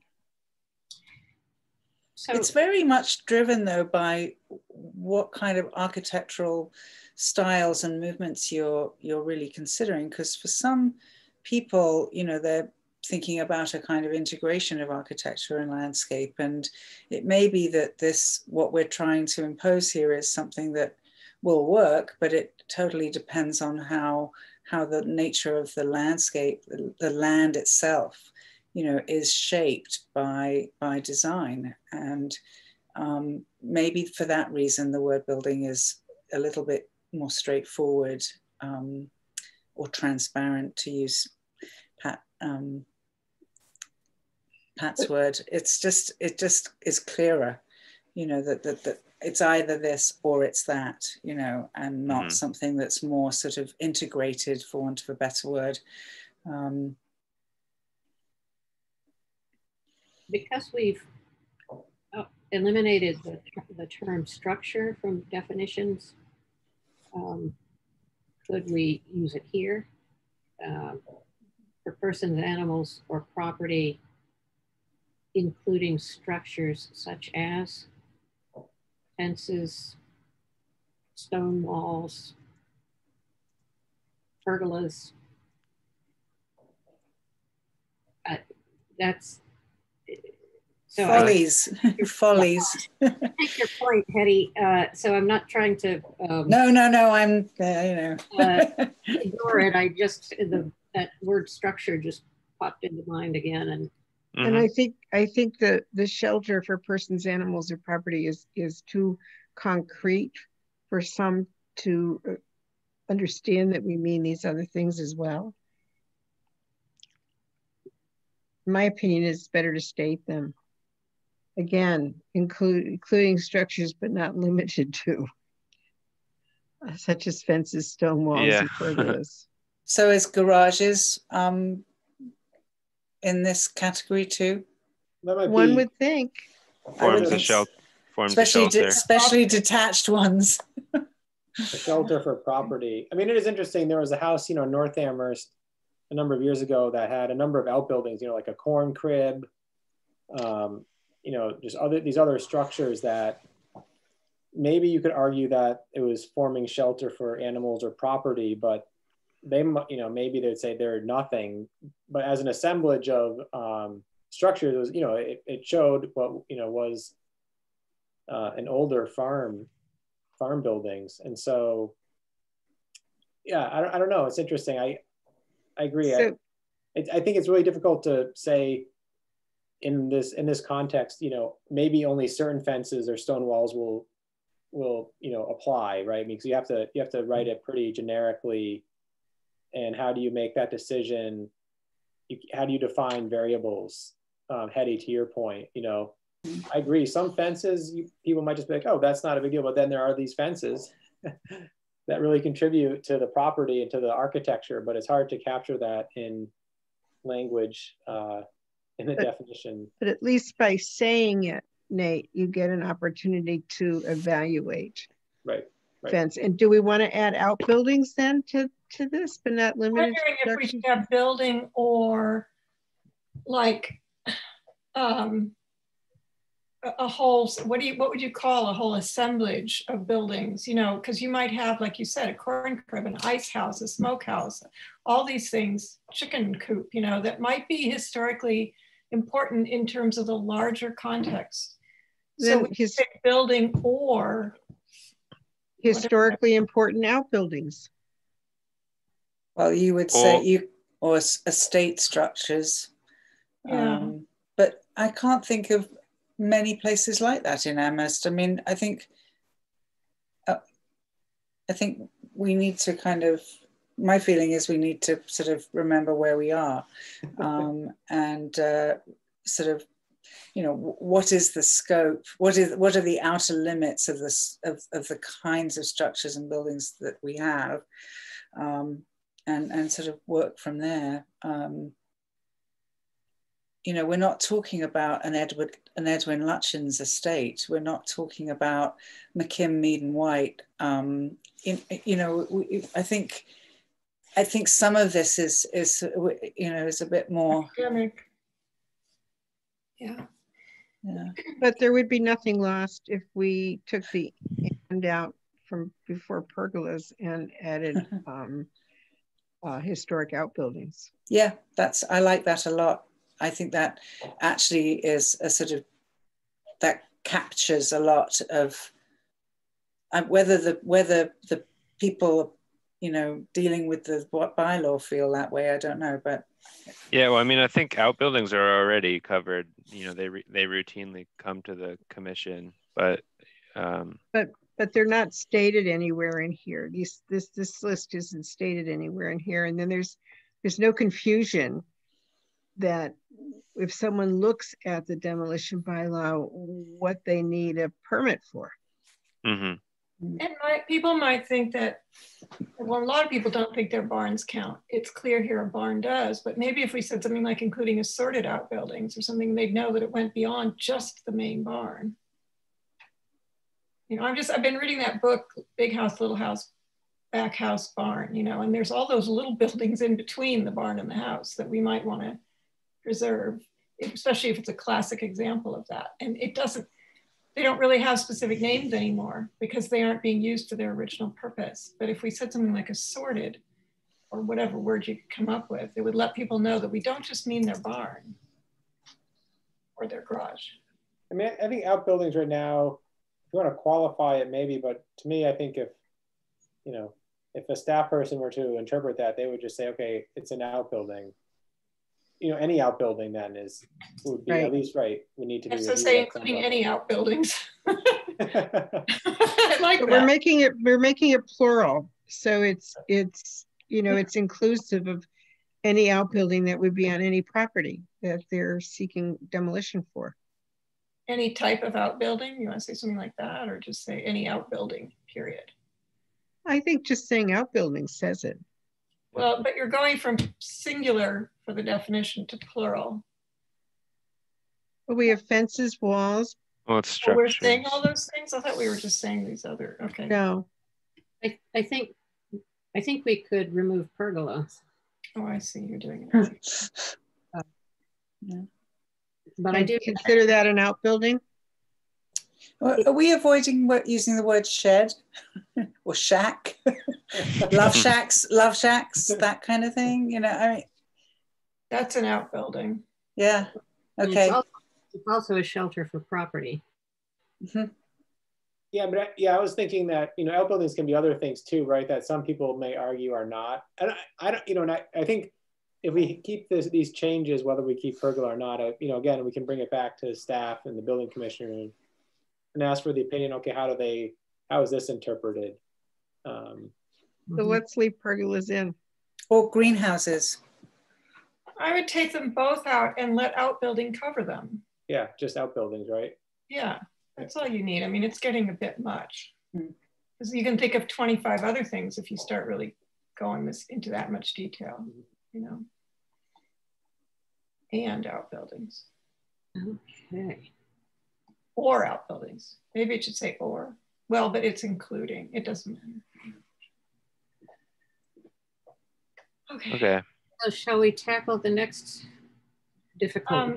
Under application, I just wanted to say that it's weird the way we say a form created by the building commissioner for the demolition of. It'd be a form to request a permit for demolition. The form doesn't make a demolition. It's just an awkward definition, I think. Okay, yeah, that might end up changing when Nate and I kind of. Yeah, it might just be a form to request a permit for demolition. Yeah, I like that. Yeah, again, and if we're changing this to be a commission process, we would just get rid of the building commissioner altogether. So yeah. And it wouldn't have to say a demolition of a building. It should just say for demolition, because it could be for any number of things, but it doesn't really matter, right?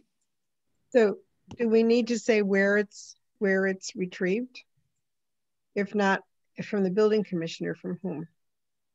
Well, we say that elsewhere. This is just the definition of what an application is. Okay. Mm-hmm. Right. We say above that we're authorizing this. So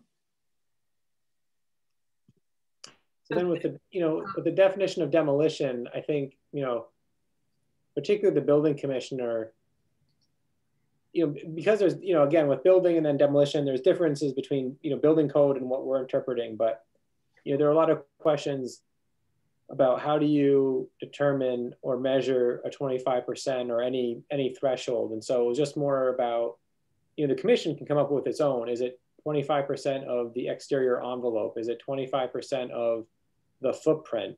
And they all have different implications, but it was really about how to qualify some of the terms in this demolition definition, just so that, there isn't, right now, the way this was, if someone was reading this, we could say, two different staff people could have different interpretations of what 25% mean. And so. Ben, you sent us some good examples. Yeah, I do. I have those up right now if we want to look at those. I found 3 other towns that consider partial demolition, and I found their bylaws as sample language. Let me see here. So what we have now is removing or raising 25% or more of any facade of a building visible from the public right of way. So those are the changes we made last meeting. Yeah, and I think facade is misleading because that's only one side. I would say any side of a building visible from the public right of way. Right. So let me, with that in mind, let me, how do I get this back? So I'll share my, so we have Arlington, Pittsfield, and I forget the third, but this is Arlington, their bylaw. So when they do demolition, same thing as us, act of pulling down, destroying, or removing or raising a building, commencing the work of total substantial destruction. They talk about failure to maintain a watertight and secure structure. And then finally, they say a structure shall also be considered to be demolished if more than 25% of the front or side elevations are removed or covered. Each elevation shall be calculated separately. So that's that final line is good. Yeah, that's essentially what we say. We don't. We not say real, not. But I not disagree really. because when we talked with Rob, Ben, right? I mean, I think they would take the 25% from the total. If we did it the way we read the historical draft, was almost like 25% of the entire side, right? We're aggregating it, but this is really clear. Yeah. To me, an elevation, a front side or elevation, and then each elevation is calculated separately is really clear. So that means if it's, I like the term elevation also. Yeah. Opposed to side, because there can be, slightly different elevations on a side. Mm-hmm. Yeah. What else do you have, Ben? Yeah. Let's see. We also have, this is Dartmouth. That's what it is. Let's see. A substantial portion. Okay. Wait. So they have the total demolition up here, or intent of doing the same, or removal of the building from its site with the intent to relocate it to another site. That's interesting. They say a substantial portion or substantial destruction of a building is defined as either half the volume of the building or half of its value as determined by the building commissioner. A building shall be considered to be demolished if more than 25% of the front, back, or side elevations are removed or covered so as to substantially obliterate the original design. Each elevation shall be calculated separately. So I like that phrase. This is, yeah, so they're essentially defining a substantial portion, which they use up here. And then this paragraph is almost its own thing. It's a clarification that demolition means 25% of the elevations. They don't say that are visible. They just say back or front, back, or side. So they don't care whether they're visible or not. We've always said it had to be visible from the street. Yep. That's a big difference. Yeah, and I mean, our first Arlington case, they only said front or side. Yeah. Here they're saying front, back, or side. So that could come in if it's a building that you can see a lot of the back of. Mm-hmm. right, if you don't say that, then, even, because we define the front and side, that's pretty clear, but, building that's visible from the back, like, say houses on Cosby Street could be visible from Fearing, but if, you're not defining the rear of the structure, identifying that the back of the structure is under review, then they could put a big addition on or something. Well, if we say any side of a building, that means any of the 4 sides. Do you think that's not clear and you'd have to say front, back, or side? I don't think oh yeah, what else, Ben? What are the other towns? I mean, I do like the idea of saying an elevation in each side, each one's calculated. Elevation of any side of a building. Yeah, I like that. Yeah, so then Pittsfield, any act of pulling down, destroying, removing, dismantling, or raising, or commencing the work of total or substantial destruction with the intent of completing the same. Substantial herein shall mean either half of the volume of the structure or half of its assessed value as determined by the building inspector. So that means it's volume based or value based.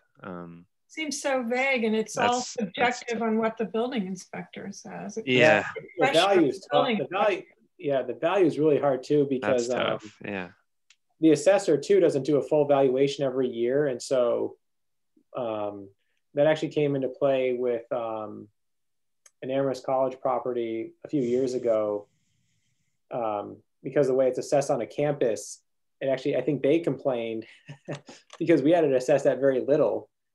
And then their insurance company, I think, has some questions, but it's just, it's so interesting, the value.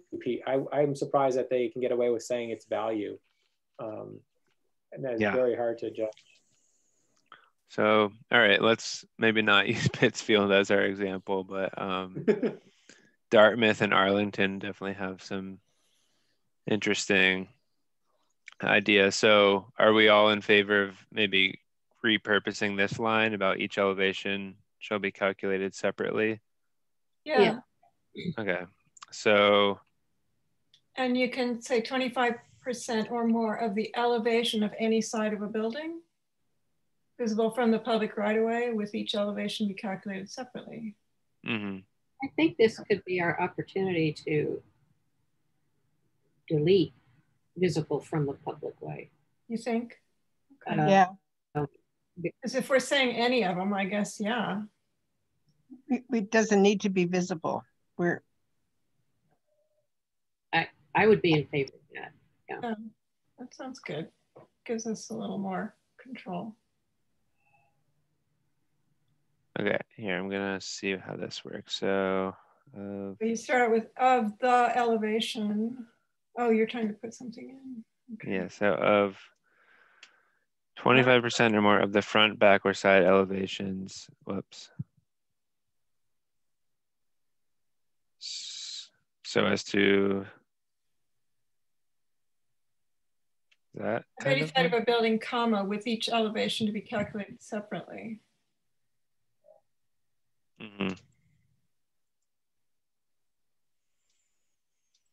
Oops. We're not doing the substantially obliterate the original design, are we? I wasn't thinking that, but I was just coming off of somebody else's definition. Yeah. Okay. Yeah, we don't have to. What does Arlington say? Do they say that?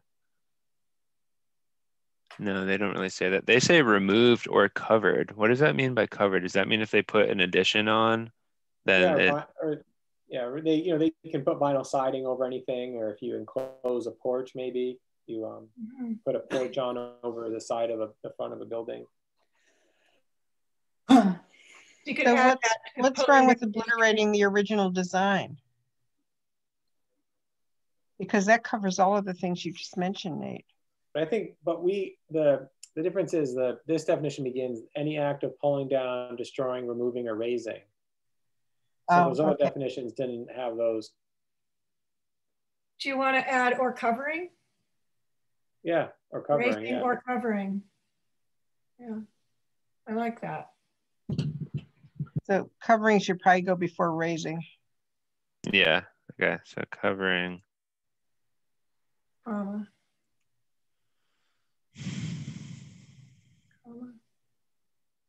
So I think we still, sorry, this is getting complicated with the list here, but I think we still need this clause or to initiate the work of total destruction with the intent of completing the same. So after calculated separately should be your semicolon, because you're making kind of a list here.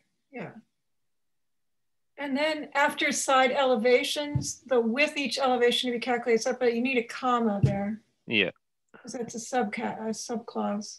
Okay. I don't think you need front or back, but whatever everybody thinks.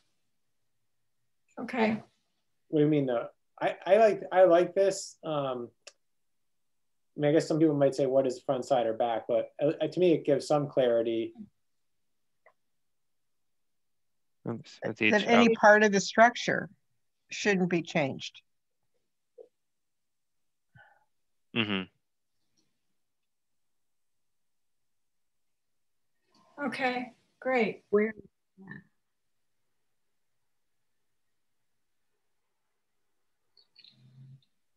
Okay, so we still need to incorporate this. Are you proposing just having it this be B or something? Well, if you want to do that, or you can go back and add it after the semicolon. Oh, but your semicolon is between letters. Right. Well, then take the semicolon out, yeah, and make it a comma there. You can do it. Sorry, okay. I thought it was separate. Okay. Ben, I might make that A, right? That seems what other definitions did. Like full demolition is kind of like their first. And then B would be initiating the work of total destruction. That makes sense. Yeah. Yeah. And then 25%, and then it's almost like a hierarchy of. Okay, so you're saying this should now be B? No, I think any act of pulling down, removing or raising, we're saying 25% or more. To me, that would be B, and A would be the total destruction. You know, it's like severity of demolition. It's total destruction is 25% or more is B, and then just C changing is or modifying. Good point. Yeah. Okay, here I'm gonna. And it would be initiating. Yeah. I turned track changes off.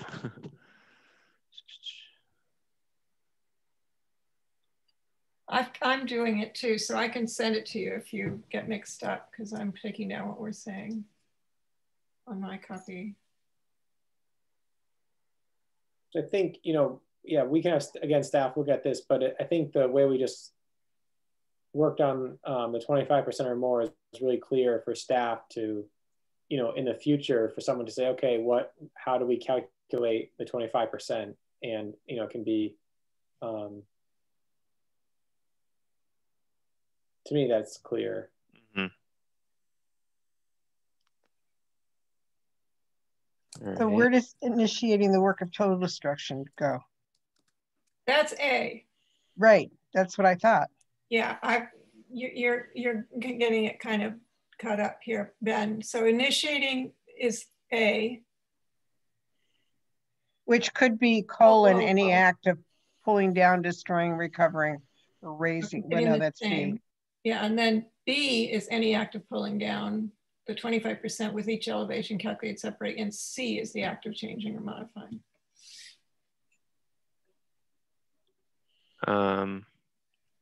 Okay, yeah, I am getting confused. So any act of pulling down. Let me paste this in an email to you. Okay. And then you can just. So the any act of pulling down, destroying, raising 25% or more. That first sentence is part of B. And then A begins with initiating the work of total destruction. Okay. I just sent it to you. There we go. It's always easier to edit than to be the one making all the changes. Yeah. Real time, Ben. All right, so that can maybe be lower. And then after calculated separately, comma, or semicolon. Yeah, exactly. Okay. And I guess, if we're moving on to C, you know, staff had some questions about, again, how, you know, how would staff interpret important architectural elements? And then, you know, I think there's a question here, who decides, you know, this historic integrity of the design? So I think, you know, just it becomes something that, you know, if we were trying to make it clearer to an applicant, I think the first two right now are pretty good. This one becomes, you know, you're taking off the shutters of a building, or you're taking off some, you know, some fascia detail. Is that subject to a demolition application? If it's architectural elements that are historic, I would say so. If it comes under less than 25% though? What if there's 2 chimneys and they're super historic in style and they take those 2 chimneys down, but that's not 25% of any side? Right, they take all the casings off the windows. Right, yeah. That's why we need a C, and maybe it needs to be clearer. Well, but it's why we need a C, because it's a subgroup. Yeah, I mean, you know, I think Chris Skelly had said that Mass Historic wouldn't even consider, like, doing what Jan, you just mentioned, or I mentioned, would not be considered, would not be applicable to the demolition review bylaw. What so they'll let it go. Mm-hmm. Well, we're tougher. I would add chimneys as our examples if we're just going to list examples to make it clear. But those are exemptions, right? Oh, except for exemptions. But not wait. Oh, they are exempt. I think this is awkward. I don't think that's what we meant. No, I don't think so either. No, so this is I found a bylaw draft from who knows when, 2019 or something, that in which the commission developed just this short list of historic or architectural features. And I added this in like last week. Yeah, but so you're adding it to the list of exemptions. It's the opposite. Well, it says except for exemptions is found within. Okay, so I just need to switch the order here. Switch the order, yeah. And let's add chimneys. Okay.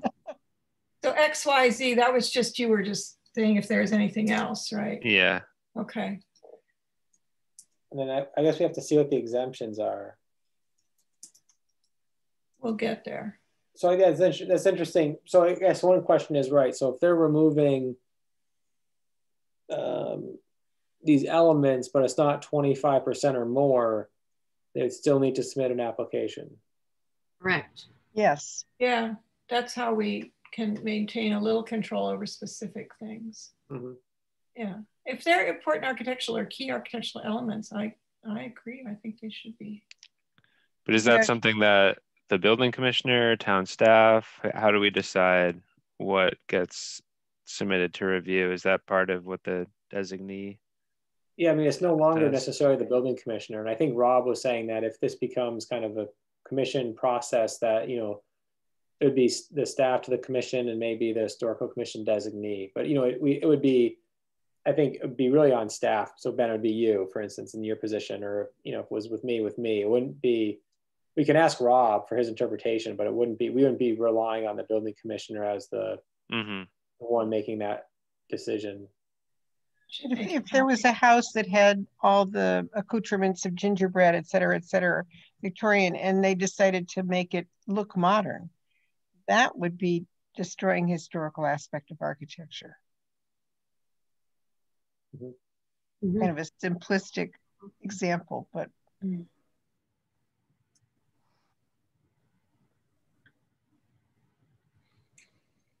So can we move to the next item, and then we can get to exemptions later? But okay, so I think that's also a thorny one. Yeah, absolutely.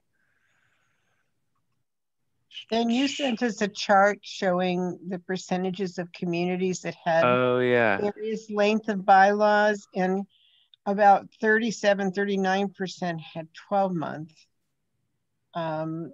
there were and the same percentage had 6 months. So majority had either 6 months or 12 months. Yeah, it was so yeah, I think 154 communities have demolition delay bylaws, and of those communities, only I think 8% had more than 18 months. So but 37, 39%, I don't have it in front of me anymore, but had at least a 12-month delay. And there's an advantage to an 18-month in that maybe some restoration or some repurposing could take place, because there'd be enough time to have that happen. But I don't have an opinion on whether it should be 18 months or 12 months. I don't think it should be less than 12 months. Mm-hmm. Nate, we had thought that there would be points that the council would argue on this, and we wanted to have some things that we were putting in that we'd be willing to be flexible on in order to give them a sense of power. And this was one of the things. We thought we'd start with 18. If they really were upset and wanted to go to 12, we'd say, okay, we gave you that, but then you can't have this. Yeah, I think, yeah, I think, I think the council and CRC would say 18 months is too long, and staff even felt like it was too long.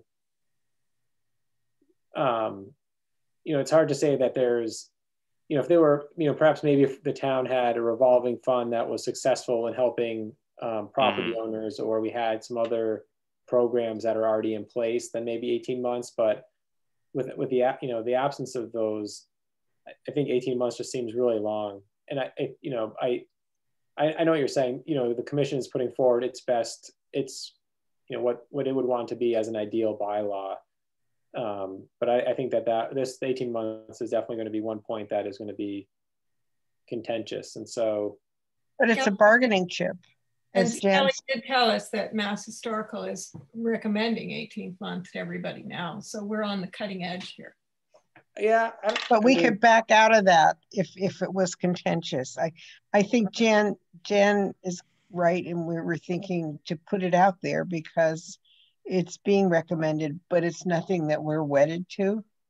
Right. I think for instance, if the CRC or town council asked some staff what they think, they would say 18 months is too long. So, it would just be, I think staff would say 12 months is fine. That's what we have. I just think the 18 months becomes a lightning rod for opposition. So it's not a bargaining chip, in your opinion. It just sets us up negatively to begin with, you think? Yeah, and also maybe Nate, you know better than I, but my sense is I don't actually know how much bargaining there is once we get to town council. I know it goes through CRC review, but my sense is, we present the bylaw as in its finished state, essentially. And I don't know, do we work with CRC to edit it, or is it more just they review it and then recommend or don't recommend to town council? Yeah, I just don't know. Well, if that's the case, then we don't want to put anything radical out. I'm not sure. I think the CRC might spend a meeting or two looking at this, but I don't know if there's going to be let's invite the commission to a working meeting where we discuss points. They might just say, well, we don't like this, let's strike it. And then, I'm assuming the commission would respond, but I don't know. I feel like it hasn't really been done. Actually, this is, this is kind of new ground for the CRC, and even the planning board and town councils, they just met the other week to discuss how do zoning amendments go through. I think the whole process is kind of in question, but So why don't we turn it around and say, make it a 12-month delay, but in the presentation, make a big point of saying that Mass Historical is recommending 18 months, but because we're so reasonable, we're... Yeah, I think, Ben, your chart is interesting too to have, just to say that 18 months and even 24 months. Communities are doing that. It is interesting. The housing trust often with CPA funds often ask for $500,000, and I'm always like, that's just there's no way we're going to half the CPA money, and the chair is like, well, why don't we ask for it? Then every year the CPA committee says, oh, we'll give you 200. And so I'm like, I don't, it's like asking for 200 to me. I don't think they say, well, we're just going to give you 100. I think we could really make the case that a year, like the commission and the town would really go no shorter than 12 months. And if they want to consider more, we could put that in a letter as part of the presentation. We think 12 months is the minimum we would recommend, or longer, or something, but 12 months is the minimum we'd stay, we may come back later and ask for more or something. But maybe a comment about how long this has been the standard in Amherst. And so we're keeping consistent with that. Right. Yeah, I just read an article about, like, if you don't answer spam phone calls, do you get less? And it was actually a really big survey, and they found that it doesn't matter. I used to think that, yeah, maybe if you just don't answer or hang up and don't talk, you get less, but. I get the same spam phone calls at the same time every day on my landline. Oh, no. It drives me crazy. I look and I don't answer. So you're right, Nate. It doesn't change. You answer, you don't answer. They just keep on coming. Yeah. On the other hand, sometimes if you answer, you can push a button to never be contacted again. So maybe here the thing is we talk right to the point instead of hoping they just skip past it. Right. We take it by the horn. I would prefer not to have red flags. If it's not a bargaining chip, let's not have a red flag. But we can address it in the cover letter as Nate said. Right. Yeah, and I'm serious about saying to them, I think it's an educational moment that, that this is what the trend is in our state. But we understand that that our 12-month delay has been effective so far. Yeah, I know. Or we could say, we know you're hand in hand with the contractors who won't let you make this kind of decisions. So it could be really awful. Okay, so 12 it will be. Needs to, the rest of this needs to be altered because of our new procedure. And I mean, does the commission like the idea of this being, a commission's,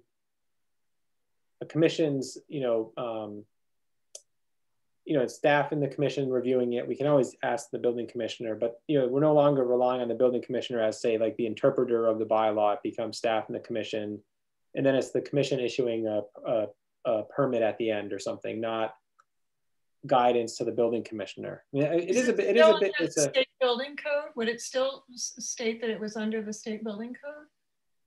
That wouldn't be relevant, would it? Okay, so it'd be a building permit issued. No, it wouldn't be a building permit. It'd be a demolition permit issued by the Historical Commission. It'd be a permit issued for demolition. Yeah. But it isn't. That needs to be changed in your demolition permit to take out a building. It would. But by the Historical Commission.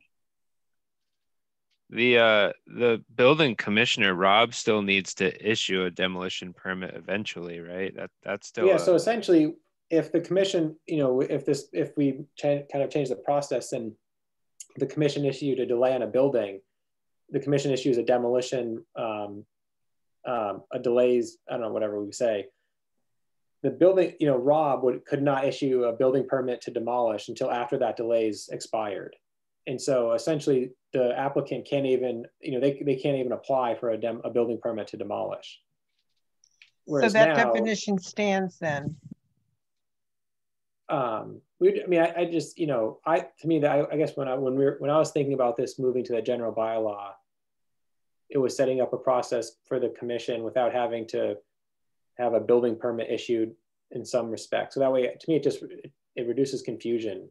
But so you're saying if we don't do a delay and we issue a permit, there still has to then be a building permit for demolition? Well, I think we wouldn't be issuing a permit per se. We'd be issuing a certificate, and then Rob will then need that certificate to issue the demolition permit.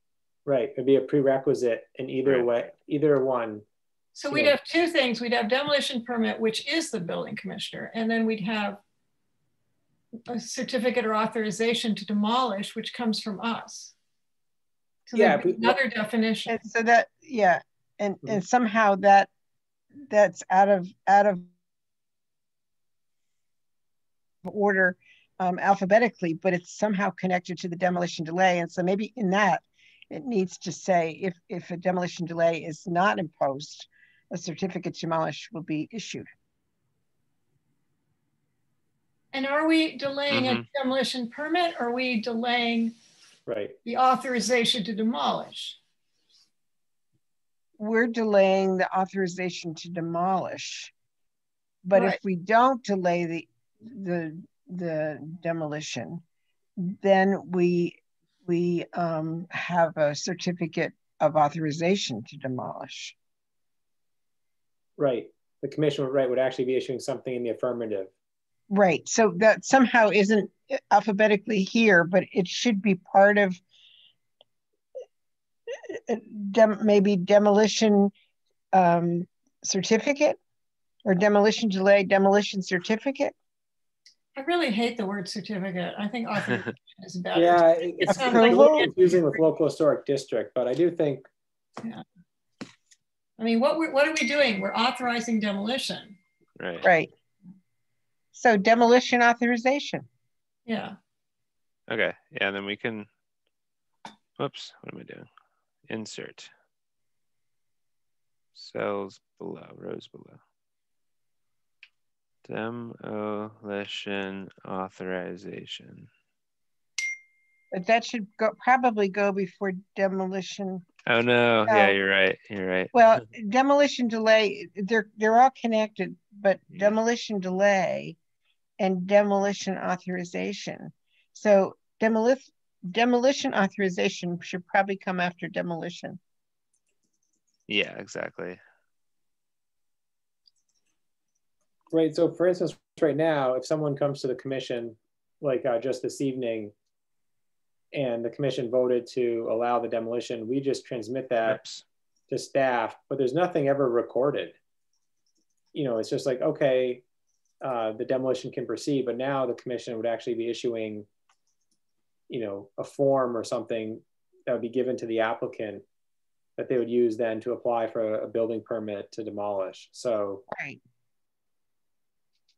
And so this would be if a demolition is deemed not necessary to be delayed or something to that effect, right, then authorization is issued. And then if the delay, if it's delayed, and then eventually a demolition permit. Is that the right order? Mm-hmm. Well, you guys can go in and kind of straighten up that part of it, because it's going to be woven into almost everything in here. Exactly. All right. So yeah, I do think Nate and I can, and with Rob's help, do these definitions. Then yeah, like Jan said, weave it into the rest of the bylaw. I really like the idea though, Nate. Well, quickly, what about the appeals process? Can you, Nate, I haven't been through it, but how does it work in local historic district, and would we want to do something similar here?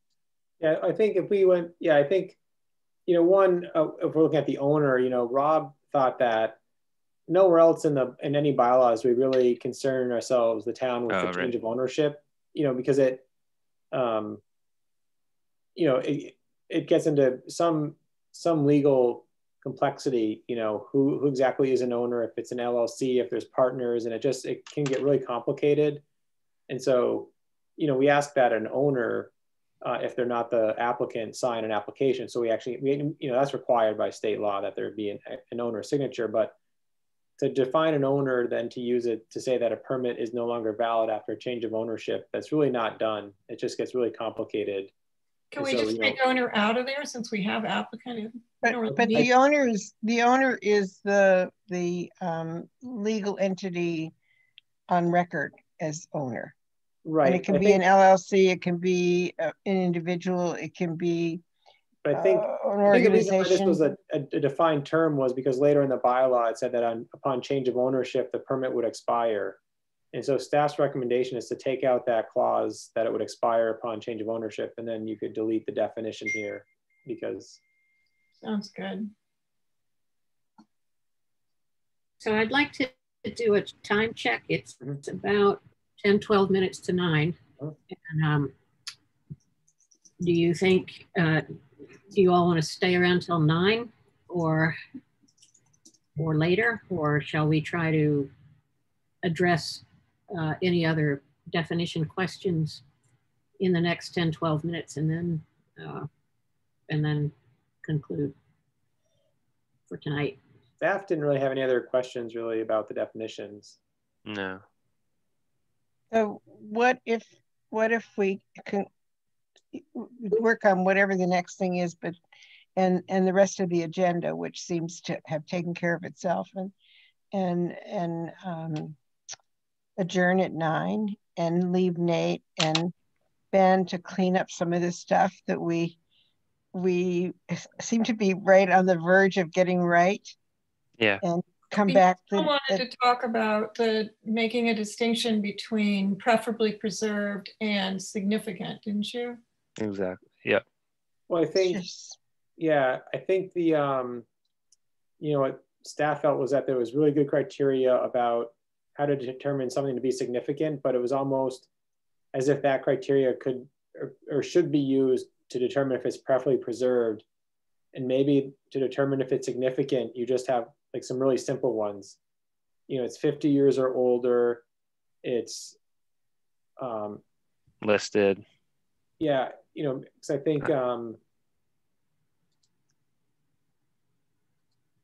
instance, like the 2, 3, and 4, I mean, those pieces.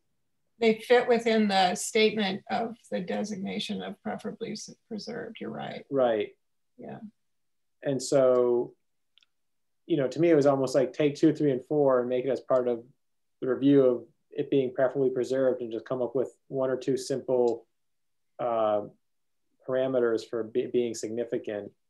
I think some of it was too, staff felt that the way it's written now under preferably preserved, it gave a lot of deference to what's happening on the property, what's the future plans. And the question is, well, what if an applicant doesn't have any future plans? And they might not. And so there has to be some pretty clear criteria for the commission to determine preferably preserved, because, an applicant, after if this was passed and, people are paying attention, they might come to the commission without any plans, because they might think that would jeopardize their review. And so they're just going to play dumb, right? But if there's some pretty good criteria here. But isn't it okay to, isn't a future plan, isn't to have no plan, isn't that a kind of future plan in itself? Well, it's a concern, and I think we should know that and weigh that, because if somebody's just demolishing it and leaving an empty lot, that's a problem. Yeah, I think that can be one of the review pieces for preferably preserved, but it shouldn't be like the major one, because, for instance, someone may think, well, the commission isn't going to like what I'm presenting, and they just don't present it, but they may in their back pocket have their plans. Okay, well, that could maybe be number 5. It'd be 2, 3, 4, 5. Right. Right. I agree. I think the future plans of a property can be part of the review for a building being preferably preserved. And that's actually one of the reasons why we're doing this 2-step process to begin with. Right. But I think, yeah. Yeah, I'd like to go back to the criteria for significance for a moment. If the only ones we're going to use are the age of the building or whether or not it's a contributing structure or listed, that's going to give us everything back. Thousands of significant structures, and we don't want that. No, one of the whole points was that it would all be done by staff and the building commissioner and not come to us. And now it's all going to come again. Nate, you were thinking that, weren't you? No, it wasn't. No, it wasn't actually. But I think when we were meeting with staff, it seemed to make sense, because I think, the idea was if we determine something significant, and we have these clearly laid out criteria, when you get to how to determine to designate preferably preserved, there just isn't a lot there. And so staff was saying, even if it's just repeated, because you might even look at what's been the research that's already been done to determine if it's preferably preserved. You might want to know, is it the work of an architect or builder? Well, we say that. We say including criteria in section E1 to 4. Yeah, I think staff just felt it was more, I mean, maybe it's already said, maybe we just have to point that out again. Yeah. Well, Nate, we just added this last meeting, so like Rob and Chris you all didn't see that. Didn't see that. Okay, so yeah, so maybe that covers it then. Yeah, because looking at other bylaws, I mean, it's pretty interesting, and also it's what Chris Skelly. There's really no criteria for preferably preserved, except that it's in the public interest to preserve or rehabilitate the structure. That's like the standard language. Right. Yeah, everything you're seeing there, I made up. Just working. Right. Yeah. Exactly. So not taken from anybody else's document. It was just talking to Chris Skelly and then just kind of, I don't know, weaving words together. Yeah, and I mean, you don't directly say public interest, but you talk about environmental, economic, educational, social advantages, historic identities, and possible. I do say public interest. I say the historical commission in the public interest. There you go. Perfect. And I think if anything, you're just expanding on what that public interest is with all these things. So I think we're consistent with what other towns are doing, and then we clarify that it's, we consider all of these things above here, plus the future plans for reuse, reconstruction, or restoration. All right, so I think. Can I make a suggestion about just to strengthen the including criteria above? Could we say including additional review of criteria in section? That's a good idea. Yeah. So I think if the criteria above for significance remains, there was a concern that it could take some time with staff, right? Staff would have to dedicate a little bit of time. And so the thought was to increase the review time when an application is received, right? I think, Ben, wasn't there the idea that maybe add like a week, but just, because staff may have to work with special collections or just do a little more research to determine some of these, to really review some of these criteria to determine. Significant? You mean for designation as significant? Right, for significance, right.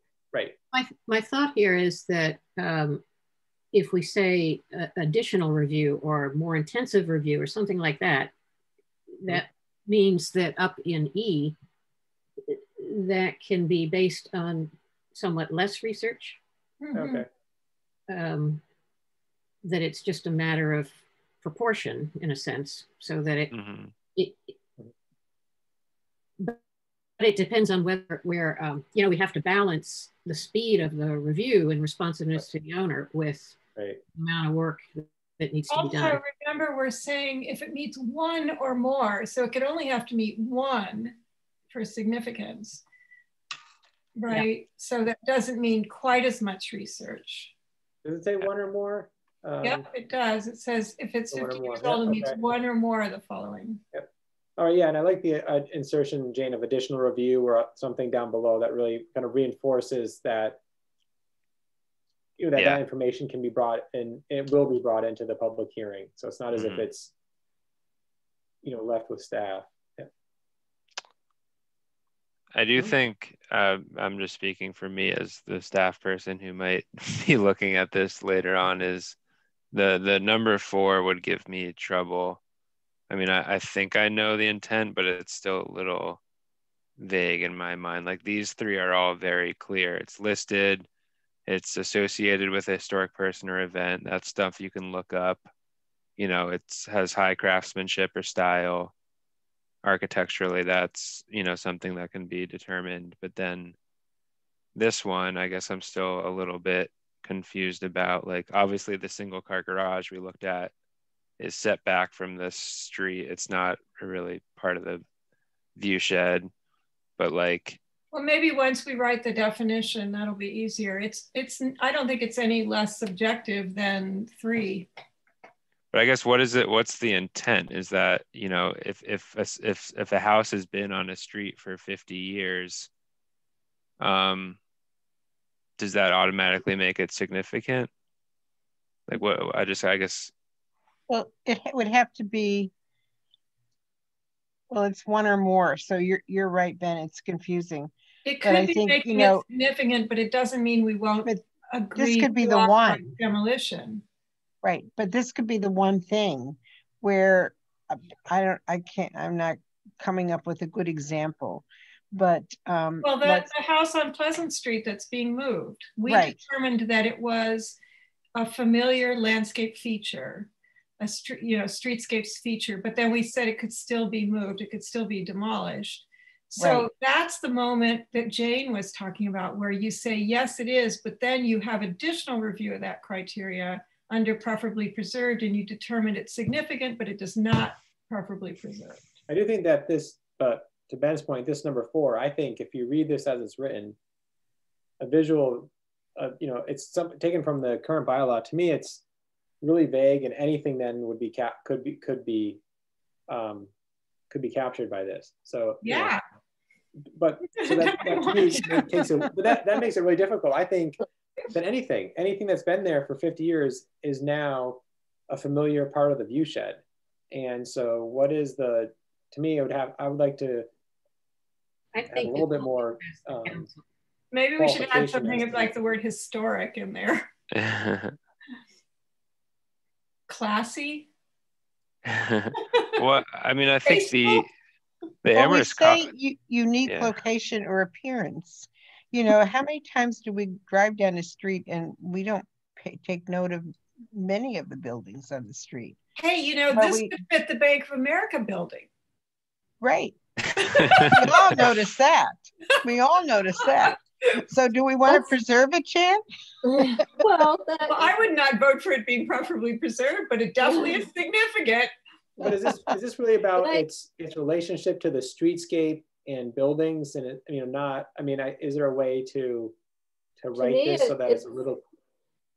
It's what Jan just said. It's like something that I always think of this one as it's tough, but I think of it as like something that everybody knows.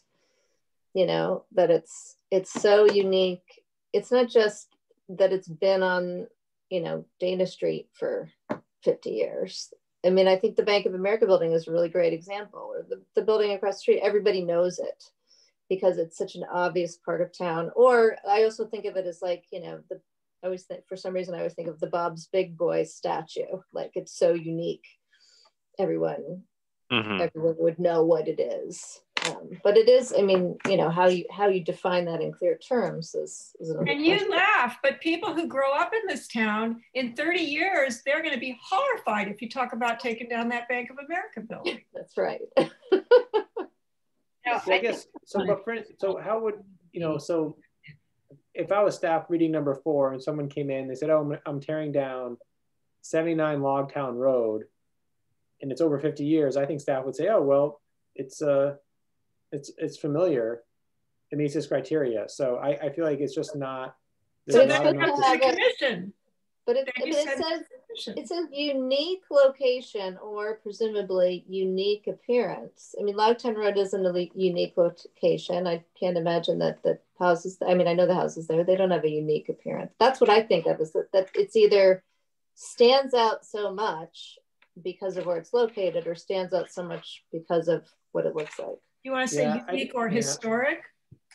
I mean, but when I look at number 2 and 3, the way it's written, you can really understand how you would do some research and apply it to the application. Oh, I agree. Here, I feel like it's 4 is pretty vague to me. And I just think that maybe 4 fits into 2. It has value and association with a specific location. Maybe that's good enough. Yeah, but I see. I guess I was thinking about this. Like, is it, is it? If I was thinking about this, like, I'd say, does it contribute to or enhance the streetscape, or are there other ways to say what number Oh, four, rather than just saying it's familiar. Right. Going beyond that, yeah. We could say familiar and valued viewshed. But to tell the truth, Jan, I kind of agree with you that the first clause in number 2 covers it. Maybe we can buff up number 2 a little bit and get rid of 4.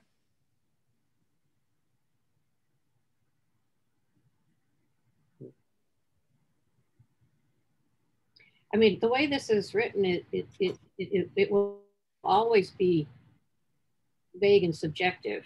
But if we throw in some more words that we've used elsewhere, like valued, right, that might help. But I think the real question is, do we need this? Does it say something that is not said up in number 2?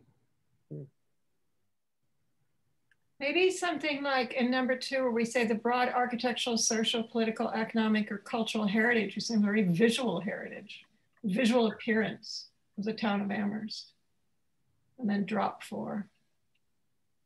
But there could be a building that doesn't satisfy any of those things, but every time you pass it, you notice it. Like the Bank of America. Right, yeah. Right. Well, you know, what about the more, you know, I don't know if they're 1960s or 1970s modern houses that are up on Redgate Road. I mean, that's something that I think of has a unique appearance. Like if one of those came up for demolition, that would be. I think it would come under 2, the broad architectural, economic heritage. I mean, that period, that was a big expansive time, and that's an architectural style that's very important in the town. Yeah, or number 3, right? Number 3, right? Yeah. Yeah, or 3, absolutely. Yeah. Okay. I mean, I always argue this on those 2, and then we get to 4. I mean, we have this similar list, and it's almost redundant. Yeah, I do think that, I know that some of the counselors have, you know, with the current bylaw, you know, as it relates to number 4, they're going to have a lot of questions about how that is interpreted and applied to an application. So I know they've already said, like, what, something that's familiar, doesn't that mean everything? So they have the same kind of questions about, you know, how do you... I've heard that too. I would get rid of it. What if in number 3, we were to talk about the viewshed? But to me, I'm not sure in the context of a group of buildings has historical or architectural value, significance to the viewshed as a period style, We're talking about significance here. right. So I would see it more incorporating it in 3 than in 2. Because we talk about alone or in the context as historical or architectural value, as to period style, craftsmanship, method, whatever, or significance in enhancing the, establishing and enhancing the familiar viewshed. It doesn't clarify it that much more, but it puts it in with the fact that it's a building you notice. You know, we could just slip viewshed in after a group of buildings, alone or in the context of a group of buildings or viewshed. That's a good idea. Well, yeah, that would work, Jane. Yeah. We would then have to get rid of 4. Even notice. Nate, does that clarify it for you? Yeah, I just wrote a note, you know, to kind of think about how is a building significant to a viewshed? But I think putting it in here, I mean, it kind of describes what you're looking for then. Right. Right, and more so than the 1 and 2. Right, and then how does its location have public value? So, you know, when we applied for CPA funds to restore the barn down on West Street, which it didn't work out, but one of the arguments was that it became, you know, because it was so, it became a visual feature of the landscape, of the historic landscape, and so I think it would meet some of these other criteria, but you know, I was just trying to think of how do we write that but maybe inserting it the way you did, it Ben, I think you just did that wrong. Excuse the wrong part. Yeah. The building alone or in context of a group of buildings. Okay, I just didn't want it to be like a group of view sheds or something, but yeah, the view shed or a group of buildings or a view shed. Okay. Yeah, I think staff would be able to. I think that makes it a lot easier to say, okay, well, what's the value in relationship to the view shed or buildings? And so you're applying the rest of that. Right. Yeah. There's something about that building in the view shed. And this is the criteria for it. Right. Well, I still think it's awkward. Alone or in the context of a group of buildings or as part of a view shed. Right. Right? I mean. Yeah, precisely. Okay. Yeah. So I think we've solved, it sounds to me like we've done a lot of problem solving with the criteria, and it is now 9:09. Come on, guys! This is like my one night out a week here. I'm ready to stay out. You and I can stay on. Party on, Nate. Wine in the back room here.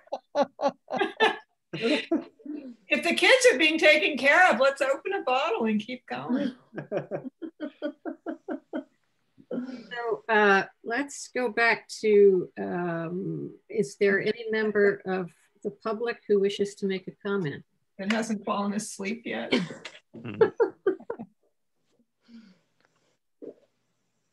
I take that as unless we'll allow Hilda to talk.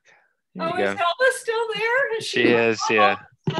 Yeah, I just want to make sure one thing. Hilda, you're that amazing. line about visible from the street is deleted forever. It is. Yes. Okay. Because I was going to say that I got 4 barns here, and I don't think you can see any of them from the street unless more trees come down. And one of them, Mrs. Rand said, was Robert Frost's favorite barn, and she's no longer around to document that. But you can't see them from the street. So I just want to make sure that that's gone. That was my only yeah, that's been taken out. They might be significant now, even if we can't see them. But I want to come see them now that they sound interesting. Anytime you got pictures of them. Do we? They look better when the apple blossoms or crab apples around. But nice. It's nice in the snow too, Jan. Great. I'm ready for a field trip. Thank you, Hilda. So have you got this thing almost done already? Almost. It's pretty boring. Hey, you think it's boring from your point of view? We've been working on this thing for 4 years. I've been listening to it for 4 years. I think that probably Louis worked on it too. How many years ago was that? That was when Jim was chair. Well, that would have been the version that we're revising. I think that was the Poet's Walk too. Yeah. It definitely was. The Writer's Walk was underway. Writer's Walk, that's been around for so long. I can't wait to see it. It's going to be finished this year. Right, Nate? It is. Promise. All right. I can say goodbye now. I just want to make sure because there are a lot of historical things that you can't see. Mm-hmm. And that whole thing about Robert Frost and Warren Brown was a true story. My husband knew that, and he would tell them that, and nobody would listen. And then it was documented somewhere because Louis used to see them walking around town all the time back in the 50s. Okay, well, thanks a lot, Hilda. Yeah, all right. Well, I'm trying to find something here that would be of interest to put in the Indy. I'll show a picture of the garage with the murals because that looks like everything people want to put on their walls now. I call it, pot art. Well, next to last is unanticipated items. Are there any? Nope. Then No. let's set our next meeting date. Yeah, so I know we had talked about possibly doing March 22nd. I have a conflict that night, unfortunately. So I was gonna see I'm if... leaving. Goodbye. Okay, thanks, Hilda. Bye, Hilda. Hilda. Bye, Hilda. Good night. I was just gonna see if folks could meet March 24th, possibly. Sometimes we do Wednesday meetings. The 24th works for me. Works for me. Me too. Okay. I hope Awesome. Nate can get the night out. I think I'm always around. Maybe. Great. And I'll so March 24th, and then I'll transmit that to who did we lose? Jane Scheffler. And Hetty, right? Hetty, yeah. Exactly. Okay. Do we want to set in April? Okay. 6:30, Ben, is the time? Yeah, exactly. Yeah. Did we want to set like a tentative April date? I have a feeling I might get applications maybe from the Conkey House in March, so it'd be nice to kind of have a date for them in mind. We could do an April date where we launch the Writers Walk signs. Hopefully, that'd be great. So I actually have on my calendar the 21st Yeah, I for our do. meeting in April. Did we set that already? Oh, maybe we did. Too. Oh, I do have that written down. Nice. Okay. But I had the 17th of March, so that is off the record. Yeah. The 24th. Yeah, March 24th. Okay. And then April is the 21st? Yeah, we did have the 17th of March. We weren't on the 22nd. Oh. No. Yeah. We were on the 17th.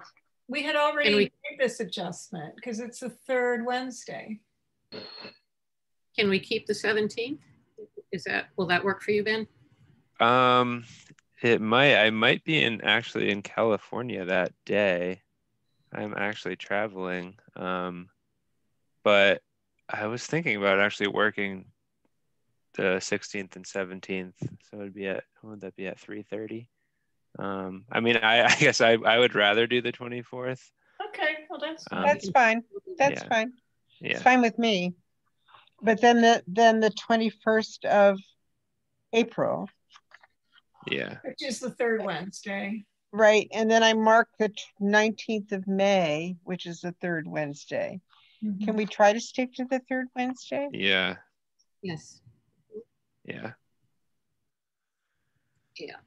Yep, that sounds good. And actually, I've been meaning to update our website, and I was thinking of having like a future meetings date on there as well. So it'd be nice to start kind of thinking about setting those dates like a few months in advance. So yeah, because we never show on the town calendar. If somebody wanted to know when we were meeting, I mean, I don't know if I want them to, but they would not see it by looking at the town. But you have to post the meetings, Ben, right? 48 hours in advance. Yep. Yeah. 48. Yeah. For public hearings. Yeah. For public hearings. Yep. Right. Yep. Exactly. Okay. So shall I make a motion that we adjourn the meeting? Yes, please. I make a motion we adjourn the meeting. Second. Third. That's unanimous. Thank you. Good night, all. Right. See you next month. Be safe. Bye. Be well. Ben, I'll go over it with the fine-tooth comb after you guys adjust it for the new system. And I'll save what I've already done. Okay. I've done a few, like at the very beginning, there was an awkward line. I've done a few things, but then I'll just wait because it'll be like a kind of proofing and editing. Okay. That sounds good. Yeah. Oh, and as far as the other thing you and I need to talk about is the, where is it? You know, the historic Amherst website before the signs go in. I guess I should just go through and mark some of the stuff because you're going to get the codes and be making the changes now, right? He's going to give you the codes. I have the login now. Yeah. Login. Okay. So then I guess I just need to find a time to sit down and go through them because there's there's some tweaking definitely that needs to be done. Okay. So, I guess maybe we should do some sort of disclaimer or something, because there's, you know, there's larger pockets of information for each of the buildings that was written by the students. And I don't want to hurt his feelings by taking a lot of that out, but some of it is really either slightly inaccurate or biased. And okay. I don't know if there's a way for us to kind of have like official town information. And then this was also available through a seminar at, you know, students from a seminar at UMass also. We could do that, like label it as additional information or something. Yeah, so that we don't get in trouble. I could see somebody like Hilda getting in there and really telling us, wait. And I mean, I feel uncomfortable. That's why I rewrote a lot of them, you know. Right. So. Right. Okay, well, let's think about that, and I'll try and find time to go through each page. Okay, I'm happy to share the login, and kind of it seemed pretty straightforward how to edit text. What does he use? What's his program? I don't really remember. It's like a blogging platform. I forget the name of it. It doesn't use HTML. We don't have to do. I mean, I can do that. No, no, I don't think so. No. Yeah. Okay, well, let's see how much is necessary and we can work on it together. We could even I could go over rough lifts and then we could open it and work on it together. Right, yeah, that sounds good. So, okay, great, thank you. All right, awesome, take care. Bye. Bye-bye.